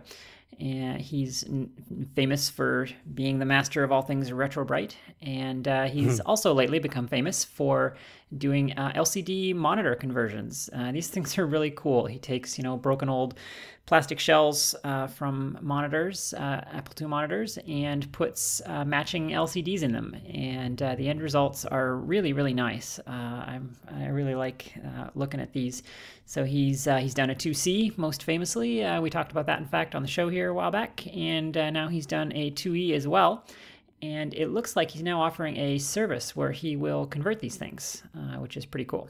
Yeah. So the 2E monitor, the color monitor 2E has a curved screen, and obviously when you slip a flat screen in there, that's not going to sit perfectly flush, and it's just going to annoy OCD people such as myself. So Javier has come up with a solution for that, and he'll do the conversion for you if you want. Yeah, and in fact, with the 2E monitors that have the little tilting bezel that we all remember, the way he does it, it actually preserves that, so you can still do the little 2 degrees of tilt or whatever, the silliness that it had that no one ever used. So that's kind of a nice feature. Yeah, he does this cool custom fit foam insert that kind of fills out the curved area and matches it to the LCD. Really, really nice work. Yeah, that little tilt thing always felt like a very Steve Jobs unnecessary thing, really, dude, this, I know you're into style, but this is a little too far. You're sitting there and oh my God, I can't see the monitor. Click, click. Oh, look at that. It's so brilliant and beautiful. Come on. Yeah, I used to fidget with that when I was using, I didn't have that monitor at home, but we had them at school, and I used to fidget with it because it was sort of fun. But back and forth, yeah. I don't know anybody who derived any actual useful function from that feature. It's very strange. There was one monitor that took it a step further, the Apple Color Monitor 100, which was mainly for the Apple III, but it had a card that you could plug in and use with your Apple IIe. It was motorized. You didn't move it with your hand. It had a little switch on the side, and it would move it. You could hear the little motor, and the screen would move magically by itself. That is ridiculous. But and all over this thing in the manual was like, do not push on this yourself, because if you like pushed it all, it would strip it out. Then the screen would just like sag forward, and you push on it, it would kind of sag back forward. It's really sad. Yeah, I think I remember you talking about that on Drop 3 Inches. And yeah, if you push on it manually, it would strip the plastic gear inside, break it, and then it would never work ever again. And so every one that you try to buy online, they're always broken because everybody did that at some point. Right. That's an awesome design. But in any case, with Javier's monitor conversion, it's also worth noting that they get about 30 pounds lighter after this, because there's no big power supply, no big CRT, glass tube in there. supply. Yeah, so honestly, this is worth doing for your monitors at home. Just if you're someone who doesn't have your retro computers out all the time, if you put them away and take them out a lot, this could be great just to make your monitors so much lighter. Well, and a lot of these, this is a thing that we talk about a lot. A lot of these old monitors are beginning to go. We've been focusing a lot on the RGB ones because those seem to be harder to get a hold of. But even these old Color Monitor 2Es, the composite style input on these things gets fuzzy and the colors kind of go off after a while. And yeah, you can go in there and mess around trying to adjust the guns yourself, or you can just put a brand new LCD in here and fool your friends and look brand new. For sure. Yeah, I'm sure the purists are cringing, but I have to say Javier's monitors look great, so I would be inclined to do that. If you have a monitor that doesn't work and is just sitting there taking up space in your garage, sorry purists, I would say fix it with this. Yep. Yeah, and it's worth noting, if people are shy about destroying a monitor, it's worth noting that millions of them were made. So there are still plenty of them out there, I'm sure. That does definitely does not apply to 2GS monitors. If anyone destroys a working 2GS monitor, I will personally come over there and kick you in the shins. And I will record it and put it on YouTube. You've all been warned. All right, moving along. Speaking of people that need to get kicked in the shins, let's talk *Halt and Catch Fire*. We've been talking about it a lot lately since it's back in production. We're looking at season 2 right now. We're about halfway through as we record this, and they've broken our hearts, Mike. They finally, after teasing us with various 8-bits in the background, they finally picked an 8-bit computer to feature in every episode, with multiple sitting on everybody's desks. And what did they choose? They chose Commodore. Well, the server room is the stacks of the IBM 5150s, but they're using. Is it slut shaming to say that *Halt and Catch Fire* is a dirty whore for flaunting itself with these Commodores in front of us like this? It might be. I'm not sure, but okay. Well, then I might have to edit that out. Yeah. If for some reason there are Commodore people listening to this, I'm talking to you, Flack. Then you're gonna love these, Mr. Whalen. You're gonna love these latest episodes because it's Commodore's everywhere. And to be fair, it makes sense. I mean, the plot is involving this online gaming service, and so obviously Commodore would be the platform of choice for such a service. But there's lots and lots of them now on the screen. And some of the screenshots, I think, obviously I don't know that much about the Commodore BBS days, but I believe when you log into Mutiny's system, I think it's the Q-Link menu that you're looking at. I think that's what that was called. Mm-hmm. But, okay, so, yeah, I guess we'll have to just look the Commodore thing. But I'm really liking what they've done with the show this season. They've kind of just, they made that the giant computer, and then like in the first episode or two, they killed it off. Mm-hmm. All right, that's done. The company sold off, and Cameron has moved on to this awesome game development software, and they've also got, suddenly out of nowhere, there's chat room communication software, kind of like piggybacking on and watching. Is it Joe, the slick, cool, smooth guy? Mm-hmm. He's kind of been humbled a little bit. He was working down in data processing for a while, but he sort of found a way to come back, and he still seems like, hey, maybe I'm just as arrogant as I ever was. But the stories feel more realistic and a lot less kind of the weird, spacey, might be a little bit drugged out stuff that they were doing at the end of last season. I know Gordon was high on coke and stuff, and that does weird stuff to your brain. But these stories feel like ones that I can relate to more, and the people are people that feel realistic and that I can like and root for.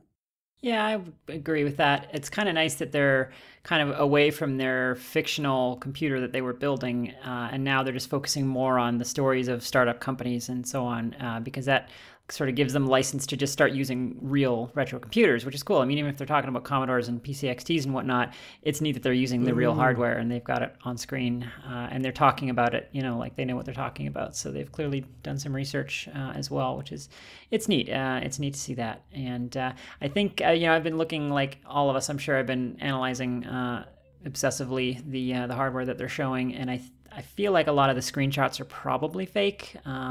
Yeah, I think so. Yeah, especially the games that Mutiny is developing. When they show them the tank one, really, really looks like Atari 2600 Combat to me. So I have a strong feeling that might be what they're showing there, but hard to say. Anyway, it's cool. It's interesting that you mentioned the 2600, because you keep seeing in the background of all these like Commodores running, there's like Atari boxes all over the place, but I don't see a lot of Atari machines, and I'm wondering if they like bought some to try and get them on the show and they didn't work or something.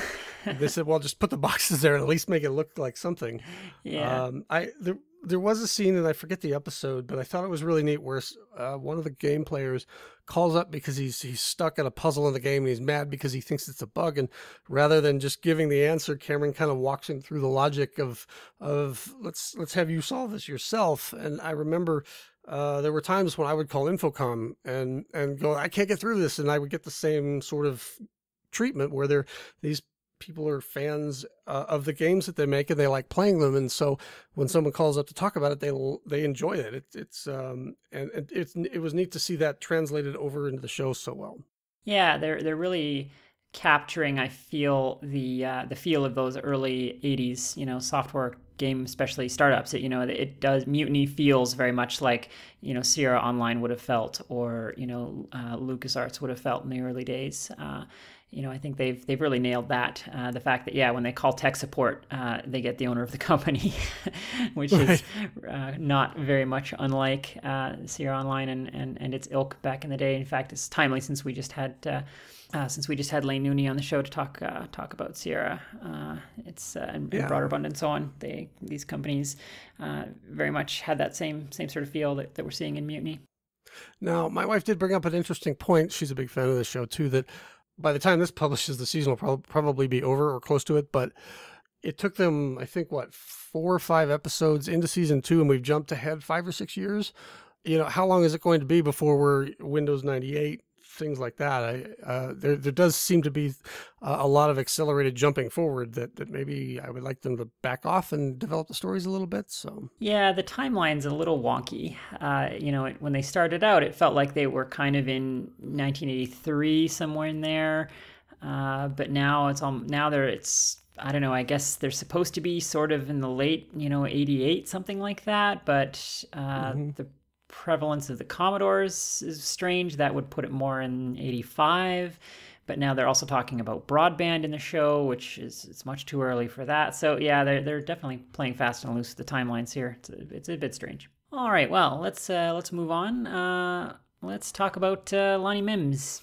Yeah, so we haven't talked to Lonnie here on the show, but I recognize the name, at least most recently, from helping David Grealish establish the VCF Southeast, and he was the one that supplied the Apple I and a bunch of other Apple ephemera and models for they had this neat little pop-up walkthrough museum, and I know he's got like 2 working Apple I's, something like that, and a bunch of other stuff, and he has been profiled in the New York Times.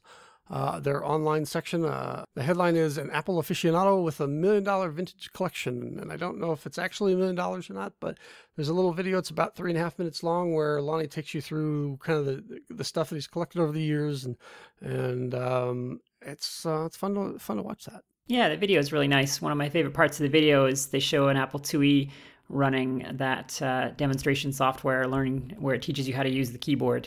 Teaches you, the return key is what you push when you want to tell the computer you're done and you're ready for it to do its thing or whatever. I love that disc. I used to play it sometimes just for fun.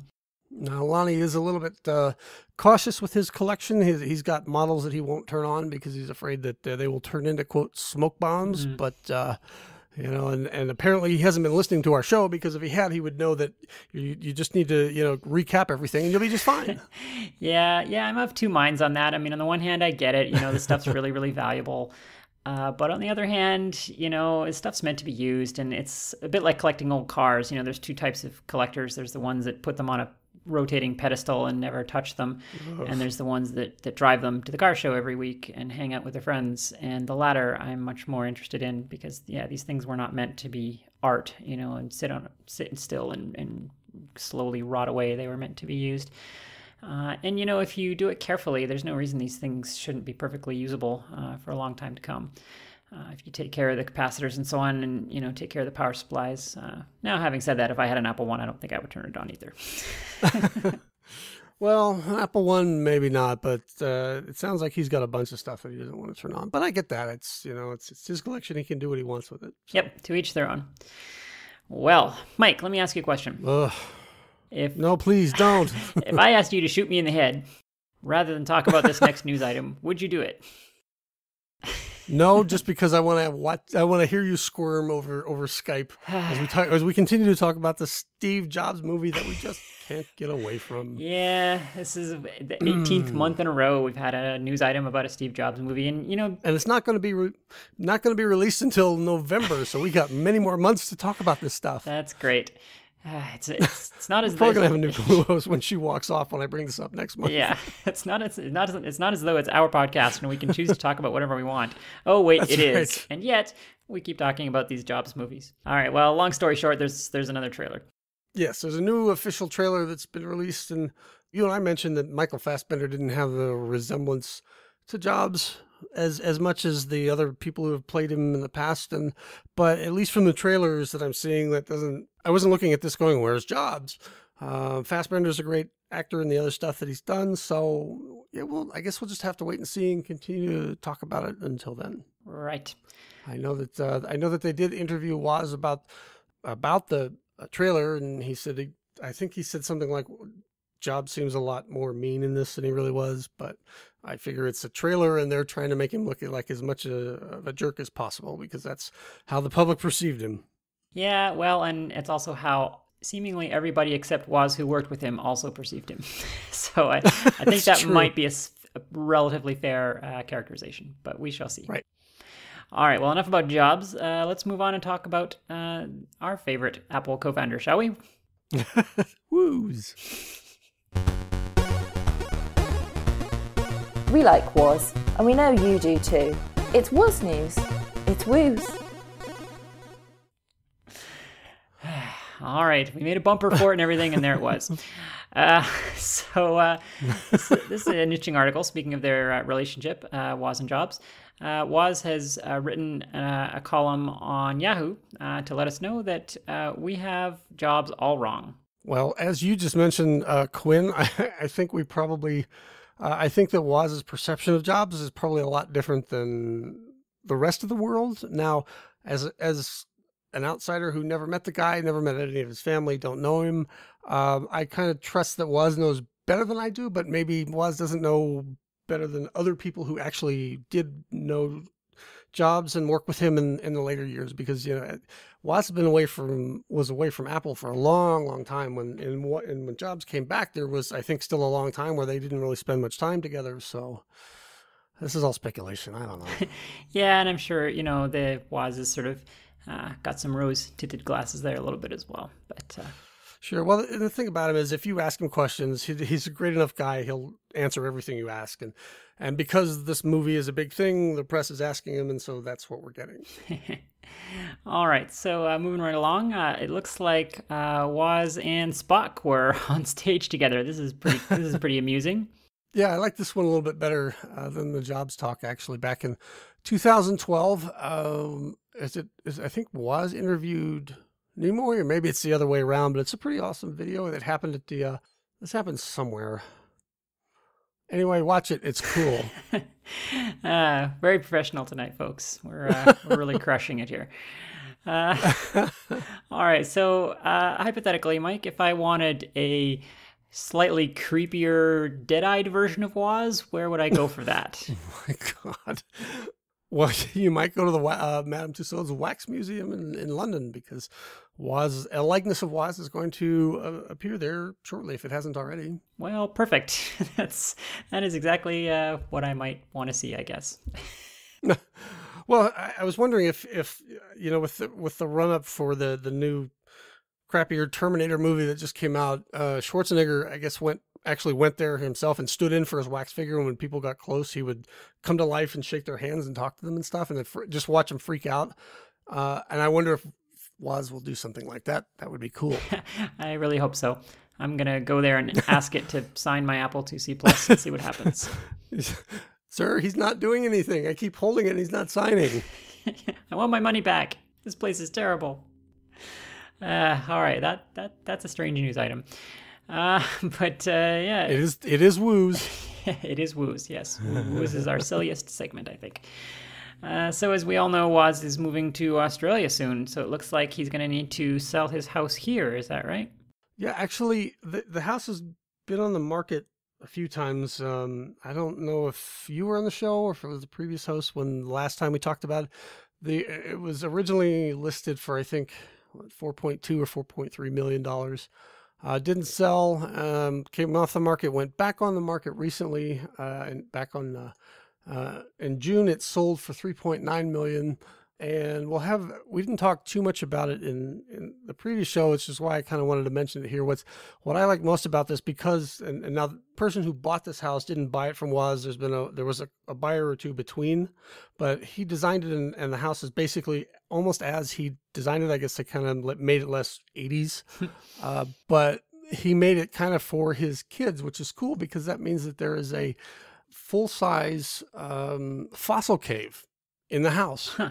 The Chicago Tribune has an archive of their old articles, and this dates back to 1990, and it goes into a lot more detail about the house than the articles that you see now. He talks about they talked to the builder and what they had to do, and the cave, it said, took 3 months to build, and it was a crew of 70 workers, and there's like spider webs all over the entrances to the place. And there's a video on YouTube where there's a walkthrough of the house and the cave, which I think is, if you're interested in Woz's history and that kind of thing, it's definitely a fun thing to see.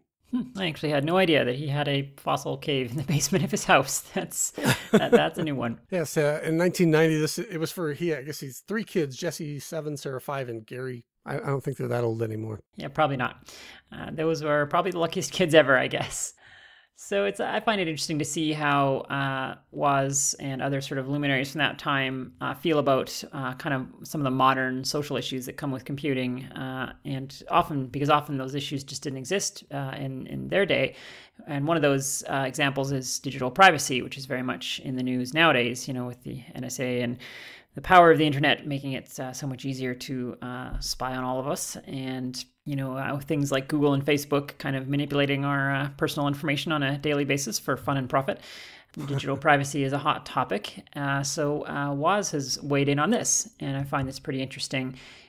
He is a big fan of Edward Snowden, in fact calls him a total hero, and honestly I'm inclined to agree, but that's a topic for another show.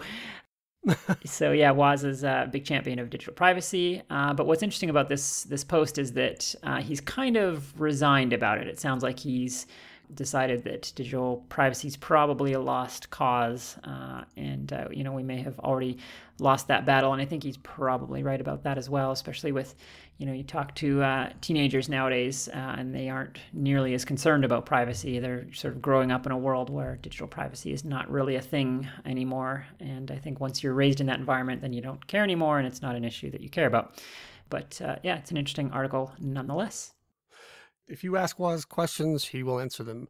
And the great thing about him is there doesn't seem to be a lot of he seems to be just very honest and open about his opinions, even when, fortunately, people love him enough that he's able to say things sometimes that Apple fans and the loyal let him get away with that maybe others wouldn't. But it's nice to hear, because yeah, I tend to agree with you and a lot of other people that Snowden did the right thing. I'm sure, send your hate mail to Quinn. But I like his little write-ups. I like that they're thoughtful and he's at least aware of the world around him. Some of these celebrities get so insulated that they tend to forget their name if their handler doesn't tell them in the morning. So I don't know. All right, well, that's all we've got for woos this month. Let's go ahead. I feel a little woozy. Oh no. How long have you been waiting to say that? Oh, man. You have no idea. I just got to stickies everywhere. Say woozy. And I got you. Mike McGinnis plays the long game, folks. He created this whole segment so that months later he could make that joke. I run the long con, and it paid off in spades. All right. Well, let's go ahead and not talk about eBay, as we do not on this show. Look, rare! Steve Jobs. Look what we found on eBay.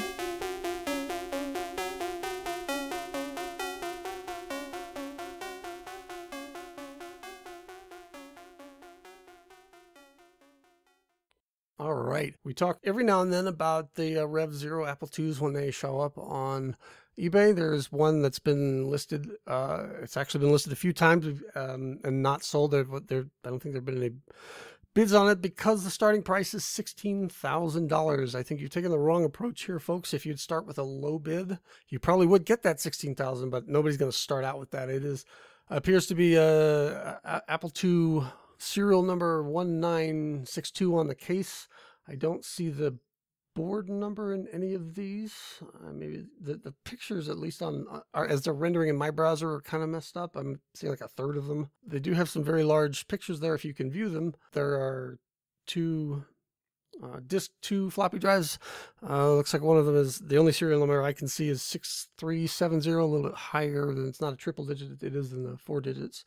But it does have the rainbow cable, and there's a couple of pictures with the case off the top, and it does have the original first version of the Datanetics keyboard in there. So kind of beaten up, but it is still nice to see. Oh, and the other thing that makes these things valuable is the A2M001 original power supply is in there, and that's serial number 2087. Well, that is pretty cool. I mean, yeah, 16,000. That seems pretty optimistic for this.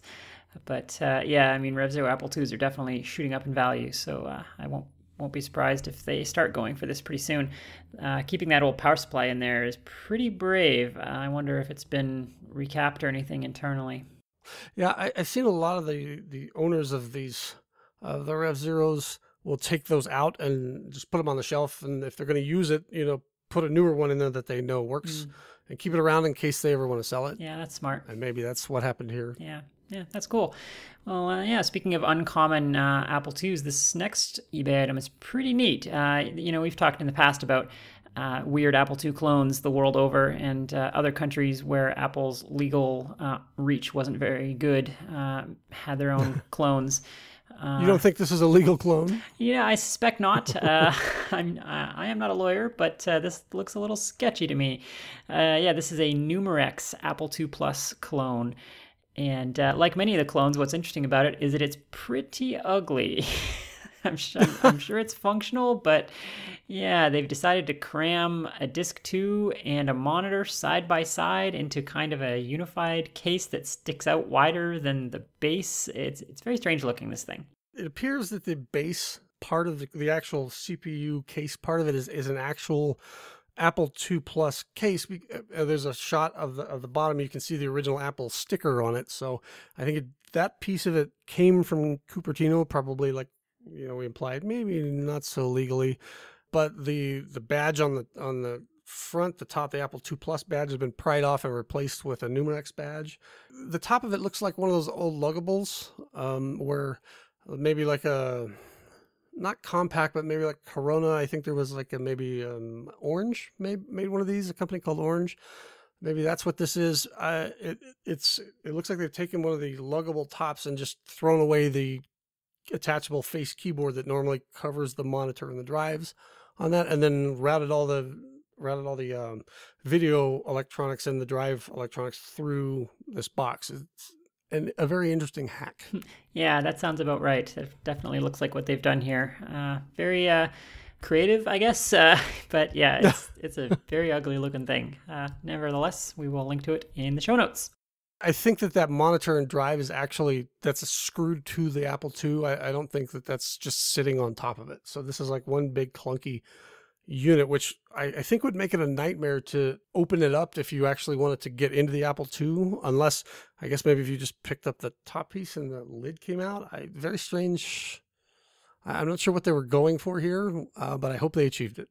Yeah, the design seems to defeat the main purpose or main feature of the Apple II case, which is that you can pop the lid off easily and work on the inside. Strange beast, this thing. Yes. All right, I think that wraps it up for eBay. So let's go on to everyone's favorite segment, Weird Gaming. You know Choplifter, you know Load Runner, but do you know this? It's time for a weird game.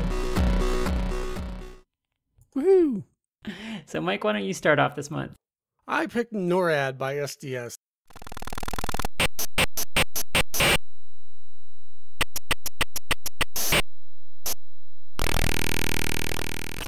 This was one of my favorite games from that era that I played on the Apple II all the time that I had completely forgotten about until recently. I saw it in some article, and it's sort of, I don't want to say it's a Missile Command clone. The game mechanic is the same. You start on a globe, sort of a 3D arc globe where these nuclear missiles come over the Arctic from, of course, the evil Soviet Union, and you press buttons to launch your rockets to shoot down their incoming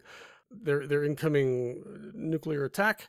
And that's pretty much all there is to it. But the graphics are, to me anyway, you know, I know that there are Missile Command clones on the Apple II, but this is a lot more involved. It's got a lot of great sounds, and the gameplay is repetitive, but not annoyingly so. And at least for me, I remember this being very addictive, and I had a great time playing it. So if you're like me and you've forgotten about it, go check it out again. It's fun.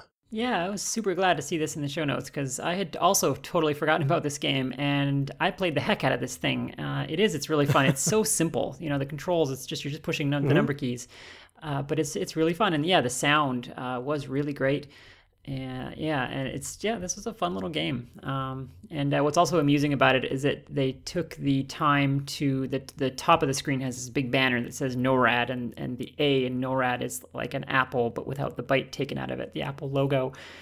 So for some reason they decided to really brand this thing as an Apple sort of game, and it sort of emphasizes one of the great ironies of the Apple II, which is that the machine itself cannot render all of the colors that are in the logo that Steve Jobs put on there to emphasize the fact that the machine was color. So they've done their best to render the Apple logo, but of course it doesn't work super well. Anyway, yeah, this is a cool one. This, for me anyway, was a game that I had never seen the original disc or package for, because it always showed up on those, you know, when you trade discs with your friends, and you get the ones that are just filled with like the B-runnable binaries that have been grabbed from the originals and stuffed on a floppy with a bunch of other ones. This was one, like, for me, you would boot it up and like, oh, there it is, number C, and launch it. But I did a Google search, and it actually does have a package, and it looks kind of cool. I didn't even know about that, so that's awesome. Yeah, that's so funny. It's so true. This is one of those games that it was a small game, so yeah, it was one of those ones that, you know, if you've been pirating single disc access. Yeah, if you'd been pirating games for a while, then you had 12 copies of it, you know, along with, you know, Crossfire and Lady Tut and a half dozen other games that just seem to be on every disc. Right. All right, Quinn, what did you pick? Well, my pick this month is a game called Windwalker.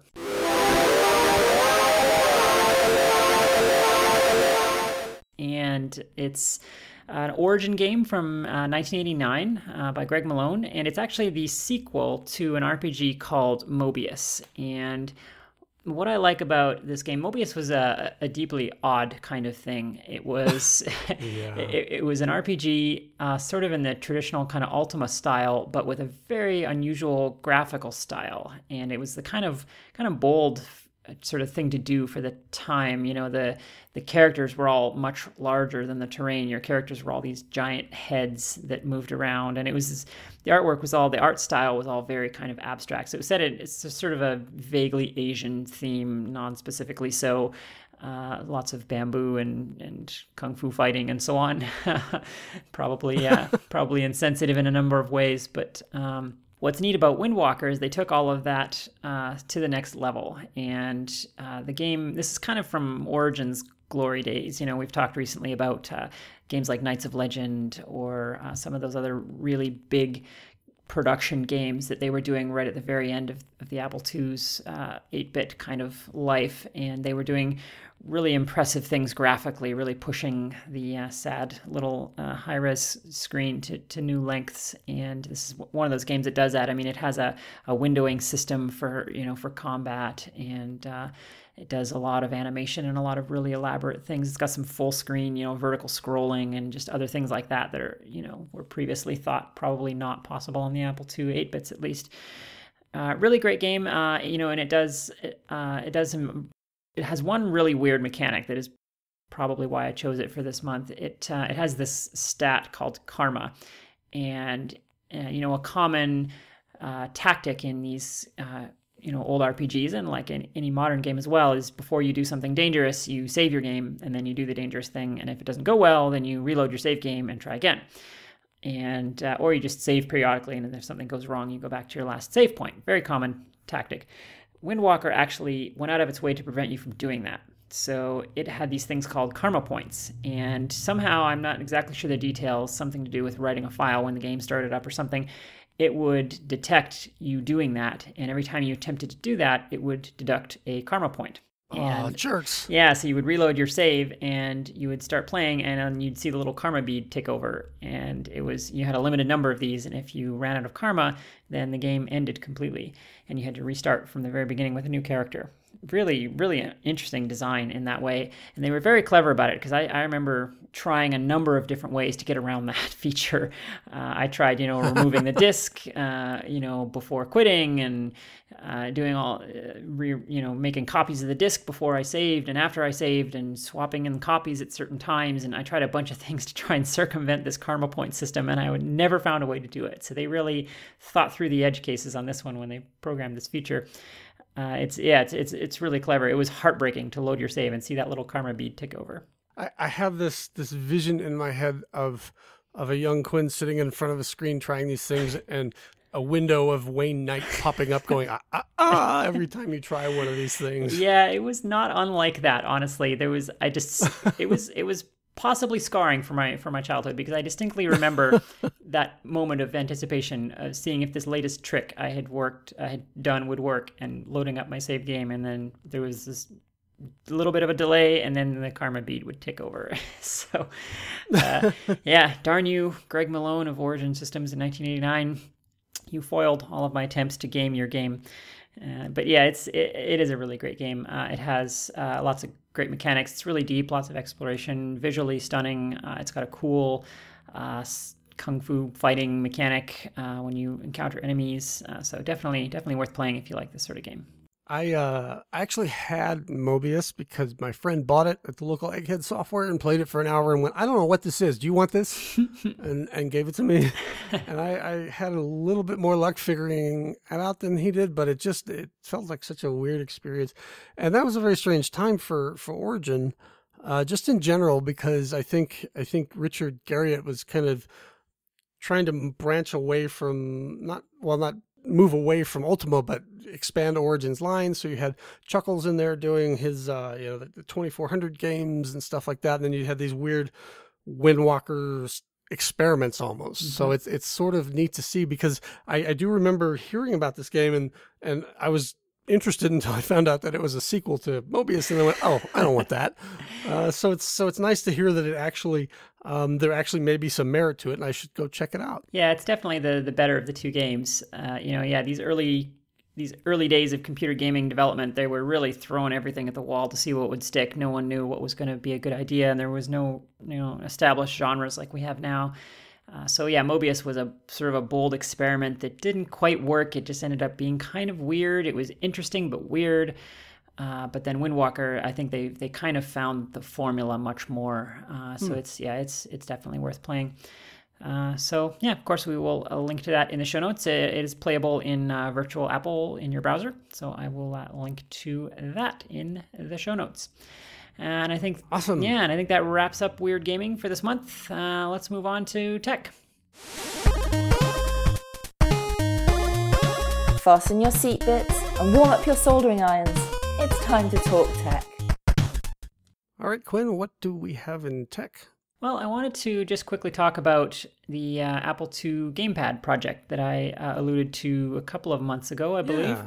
Yeah, so last time we talked about this, I had just a prototype on a breadboard going, and I linked to my blog about that.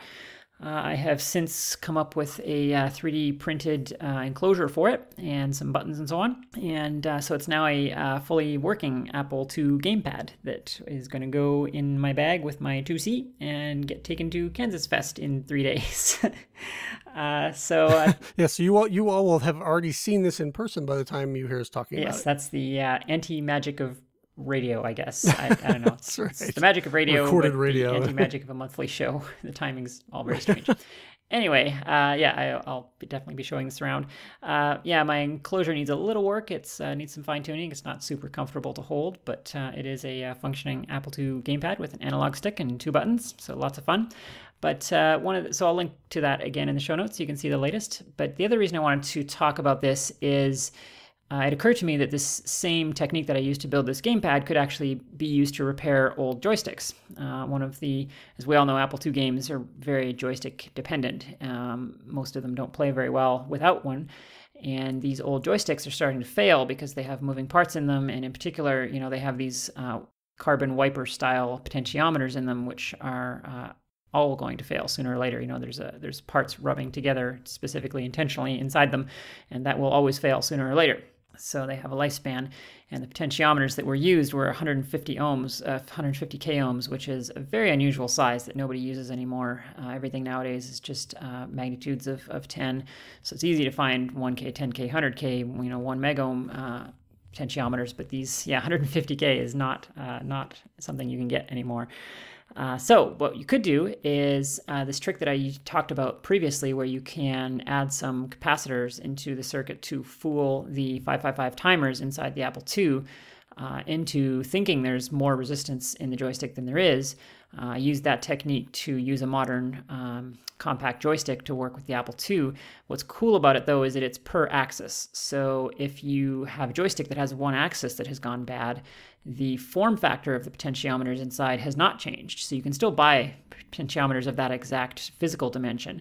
They just have a different rating. So you could buy a 10K or 100K potentiometer and replace it, and then add a couple of capacitors in the circuit there to make that axis look like the right value to the Apple II. So you just have to do a little bit of math to figure out what size capacitor to put in there. And I will link in the show notes to that math and the circuit diagrams that you would need to effect a repair like this. So I guess, it's again too late to say this, but if you see me at Kansas Fest and want to know how this is done, I can show you in person. Or hopefully, if you're listening to this, you found me and I showed you because you knew I was going to talk about this. And it's a monthly show, folks. Time makes no sense. Okay, so anyway, that's all I wanted to say about that. You can't see me right now, but I'm shaking my fist at physics for having things wear down when they rub together like that. Yeah. You suck, physics. Yeah, it's funny. The joysticks are one of those few areas on these machines that really are not going to last forever. I mean, the machines themselves theoretically could last nearly forever because they have no moving parts in them and there's no, sources of friction or anything. Thermal stress is about the only thing, and of course the capacitors that we talk about ad nauseum are about the only things that can really fail in them, and the disk drives, of course, which we've handily replaced with solid state. But the joysticks are a definite weakness. So yeah, they are absolutely going to wear out. Every single one of them that you have out there, they're all time bombs. So take good care of them. And really, if you're into Apple II gaming and you want a good experience with a game that requires a joystick like Auto Duel, it's not the same doing it in emulation with a keyboard or a PC joystick. You really do need one of these, the old Kraft Mach 2 joysticks to at least for me, for my buck, that's where I get the greatest experience playing it that way. Yeah, you really do. I mean, you have to remember these games were tuned for these old joysticks. The acceleration curves and so on in the game controls were designed specifically for these joysticks, and so a lot of these games just really don't feel right with modern joysticks or in emulation. I personally don't play any games in Apple II emulators. I don't find it satisfying at all. All of my gaming is done only on real hardware. Yep, mine too. All right, so I guess we're both snobs on gaming and emulators. Yes, you are objectively wrong if you play games in an emulator. There, I said That's it. right. You can write in and tell us why we're wrong about that. What a transition I just made. Yeah, speaking of writing to us, if you want to write to us, our address, as always, is feedback@open-apple.net. You can also use podcast@open-apple.net. So, Mike, let's talk to some people who have done that. Sounds good to me. You've listened to us talk. Now it's time to tell us what you think.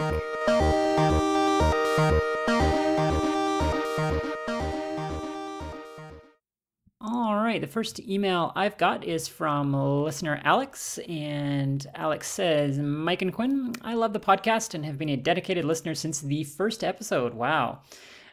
Now, technically, I'm assuming he meant first episode. He actually wrote fist episode, so that could have been any of mine because I shake my fist a lot on the show. Different context. Yeah, and Mike shakes his fist a lot. In fact, he did it this very episode. So, it could have been any episode that he started listening. In any case, we just talked about the Bard's Tale 4 Kickstarter, and Alex says, I supported the Kickstarter project for Bard's Tale 4.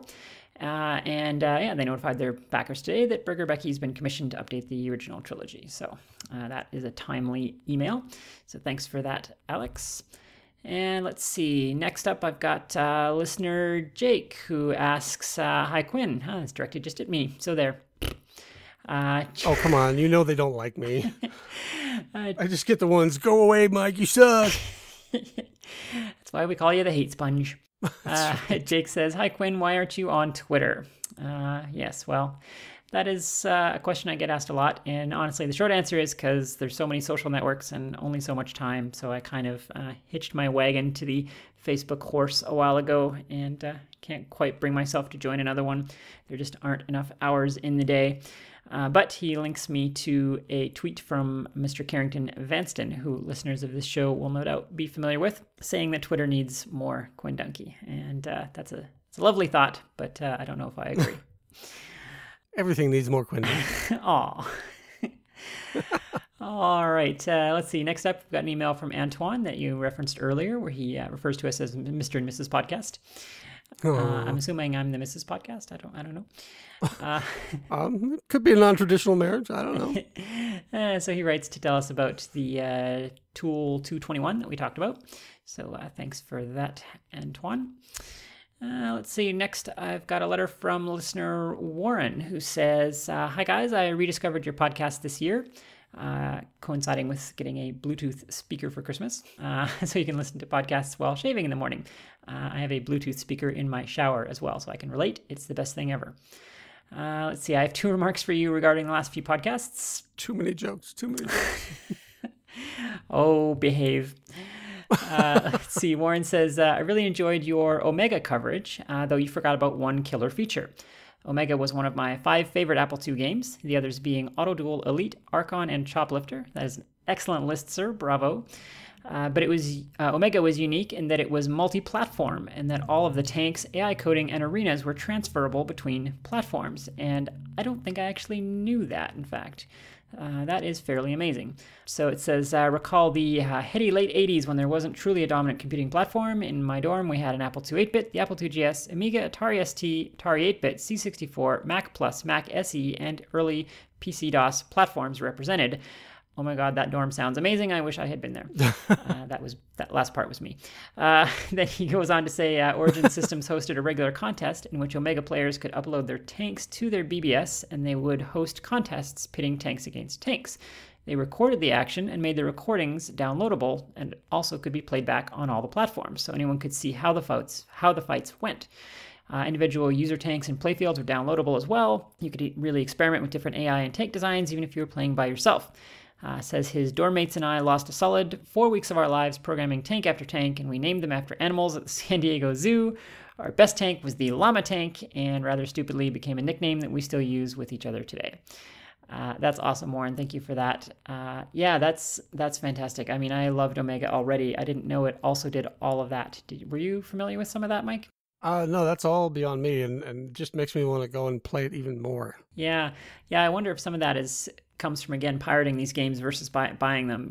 For example. Oh yeah, I'm sure. Yeah, for example, the fact that there was an Omega BBS where you could upload and share tanks, I had no idea, and I'm sure that was referenced in the manual, which I would not have had access to for unspecified reasons. All right. The last email I've got here is from a listener, Ian, who writes in about our extra special episode with John Brooks and Matt Ownby. Ian says, great interview with a genuine programming hero. He's got some pretty amazing memories and stuff. But of course, I'm going to have to nitpick. So in the interview, for anyone who doesn't know, John Brooks talked about the different types of 3.5-inch drives for the GS and how he had to modify the copy protection in Rastan to work with the two different types of drives. Right. Yeah. So Ian says, but of course I'm going to have to nitpick. There were actually 3 different 3.5-inch external drives. The beige original that shipped with the 86 Mac Plus, the white Unidisc 3.5 for the 2E2C, and the Platinum 2GS Mac version, the Apple 3.5 drive. This last one is the one with the integrated WAS machine controls low level because the 2GS is fast enough at 2.8 megahertz to handle it. Yeah, and in fact, there's special circuitry in the 2C Plus for anyone who isn't familiar because it has that same kind of dumb version of the Unidisc, and so it needs special circuitry to be able to run it. Since it doesn't have the integrated 6502 that the earlier drives had. GSOS, and he then goes on to say, so John had also talked about how a lot of the special rendering tricks that they used in Rastan to get the big sprites and the fast scrolling and all that were never used in GSOS, and that always bothered him. But Ian goes on to say that GSOS and Systems 5 and 6 actually did use a lot of the fast rendering paths that John was talking about. In particular, the 3.5-inch driver and QuickDraw 2 got significantly faster in System 5, and they improved things in 6 and 601. 601 can read every sector of a track in one disk rotation at peak throughput, for instance.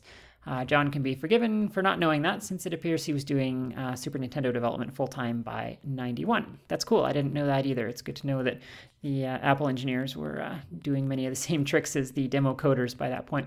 As far as significant post-Rastan games on the 2GS, he lists Out of This World. So yeah, that was also quite an amazing 2GS game. I remember that, yeah. Yeah, so thanks for mentioning that, Ian. That is all the feedback that I've got. Did you come across any, Mike?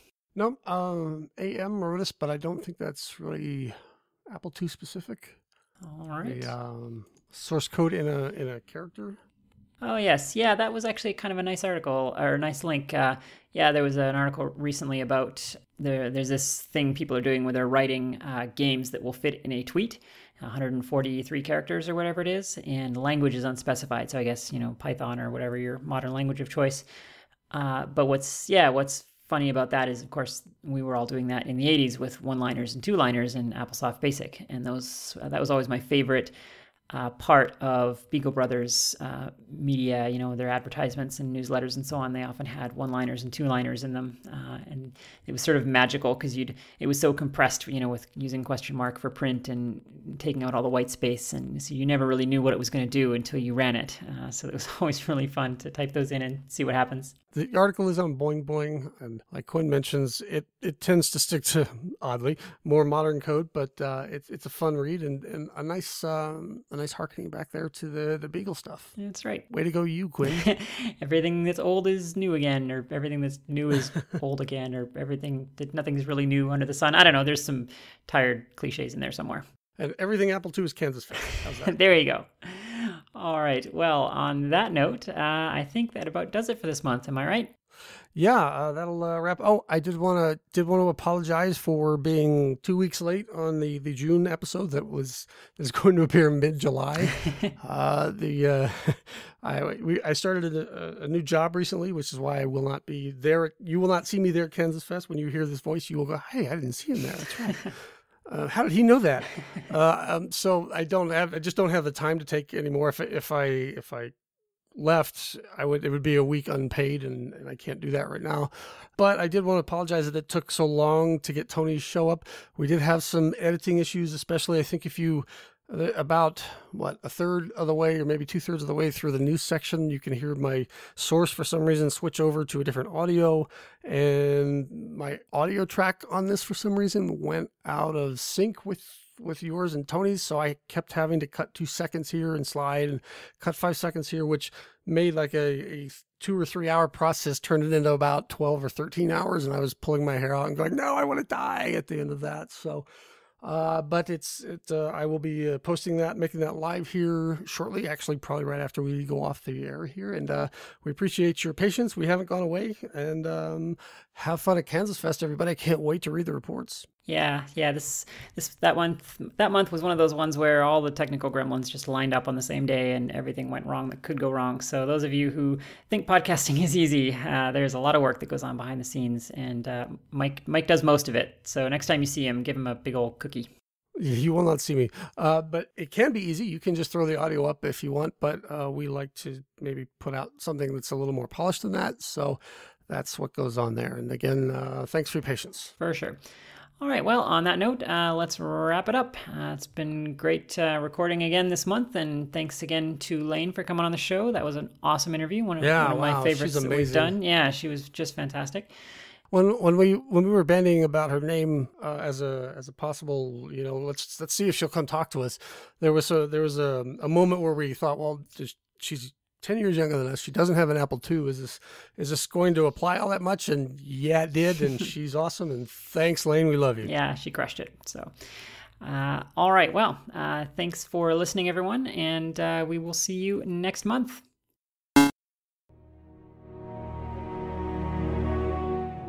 The cave itself the idea came about, and we talked with some museum people that do caves for museums. So they made it kind of authentic with authentic artifacts and things inside.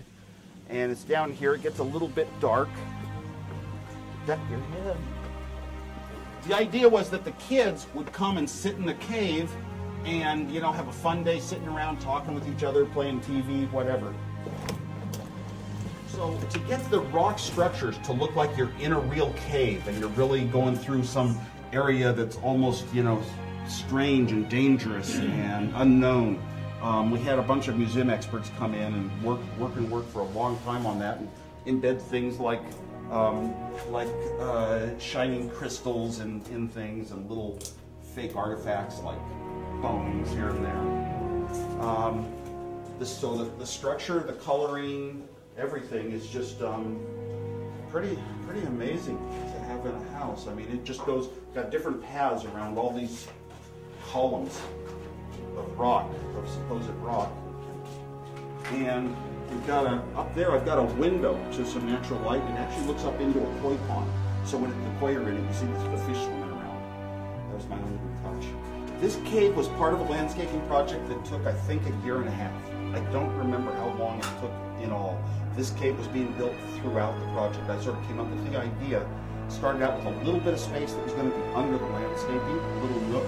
And then I thought of a cave, and then we expanded it, and wound up being a huge project. And it's I like unusual things that aren't the normal. So yeah, and it was great for just kids. Yeah, I just loved it. I used to run summer programs with tons of the local kids who would come over to this house, and this is one of the areas. There's lots more. Didn't want to make it too easy to find this cave. People walk around this backyard and they never even see the cave, the entrance.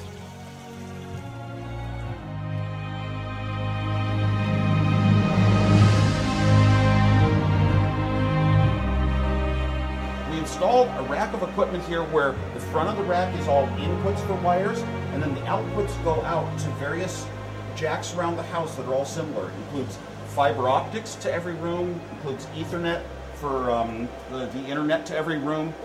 Was inserted in a certain proper place, the door would open, and if the book wasn't there, by one of these things are magnet sensors, and if the magnet wasn't there, if the book wasn't inserted properly, the door wouldn't open. Actually, the snow was all out in the front area too, where you drove up to the house. Oh, okay. Yeah. Well, everybody even thinks about the cave as having tunnels that go way out. Everybody in Las Vegas. They'll never know. Yeah, they'll never know. Then it became a bedroom. It has a full bath in it. Down here, is an entrance to, I said we're doing some of the construction projects on the house, adding bedrooms. I got this idea of, would it be possible to have little secret pathways for kids? And this is what they came up with. Nice little decorative entrance, a little small door, kid-sized door. Go in there, and then you would climb.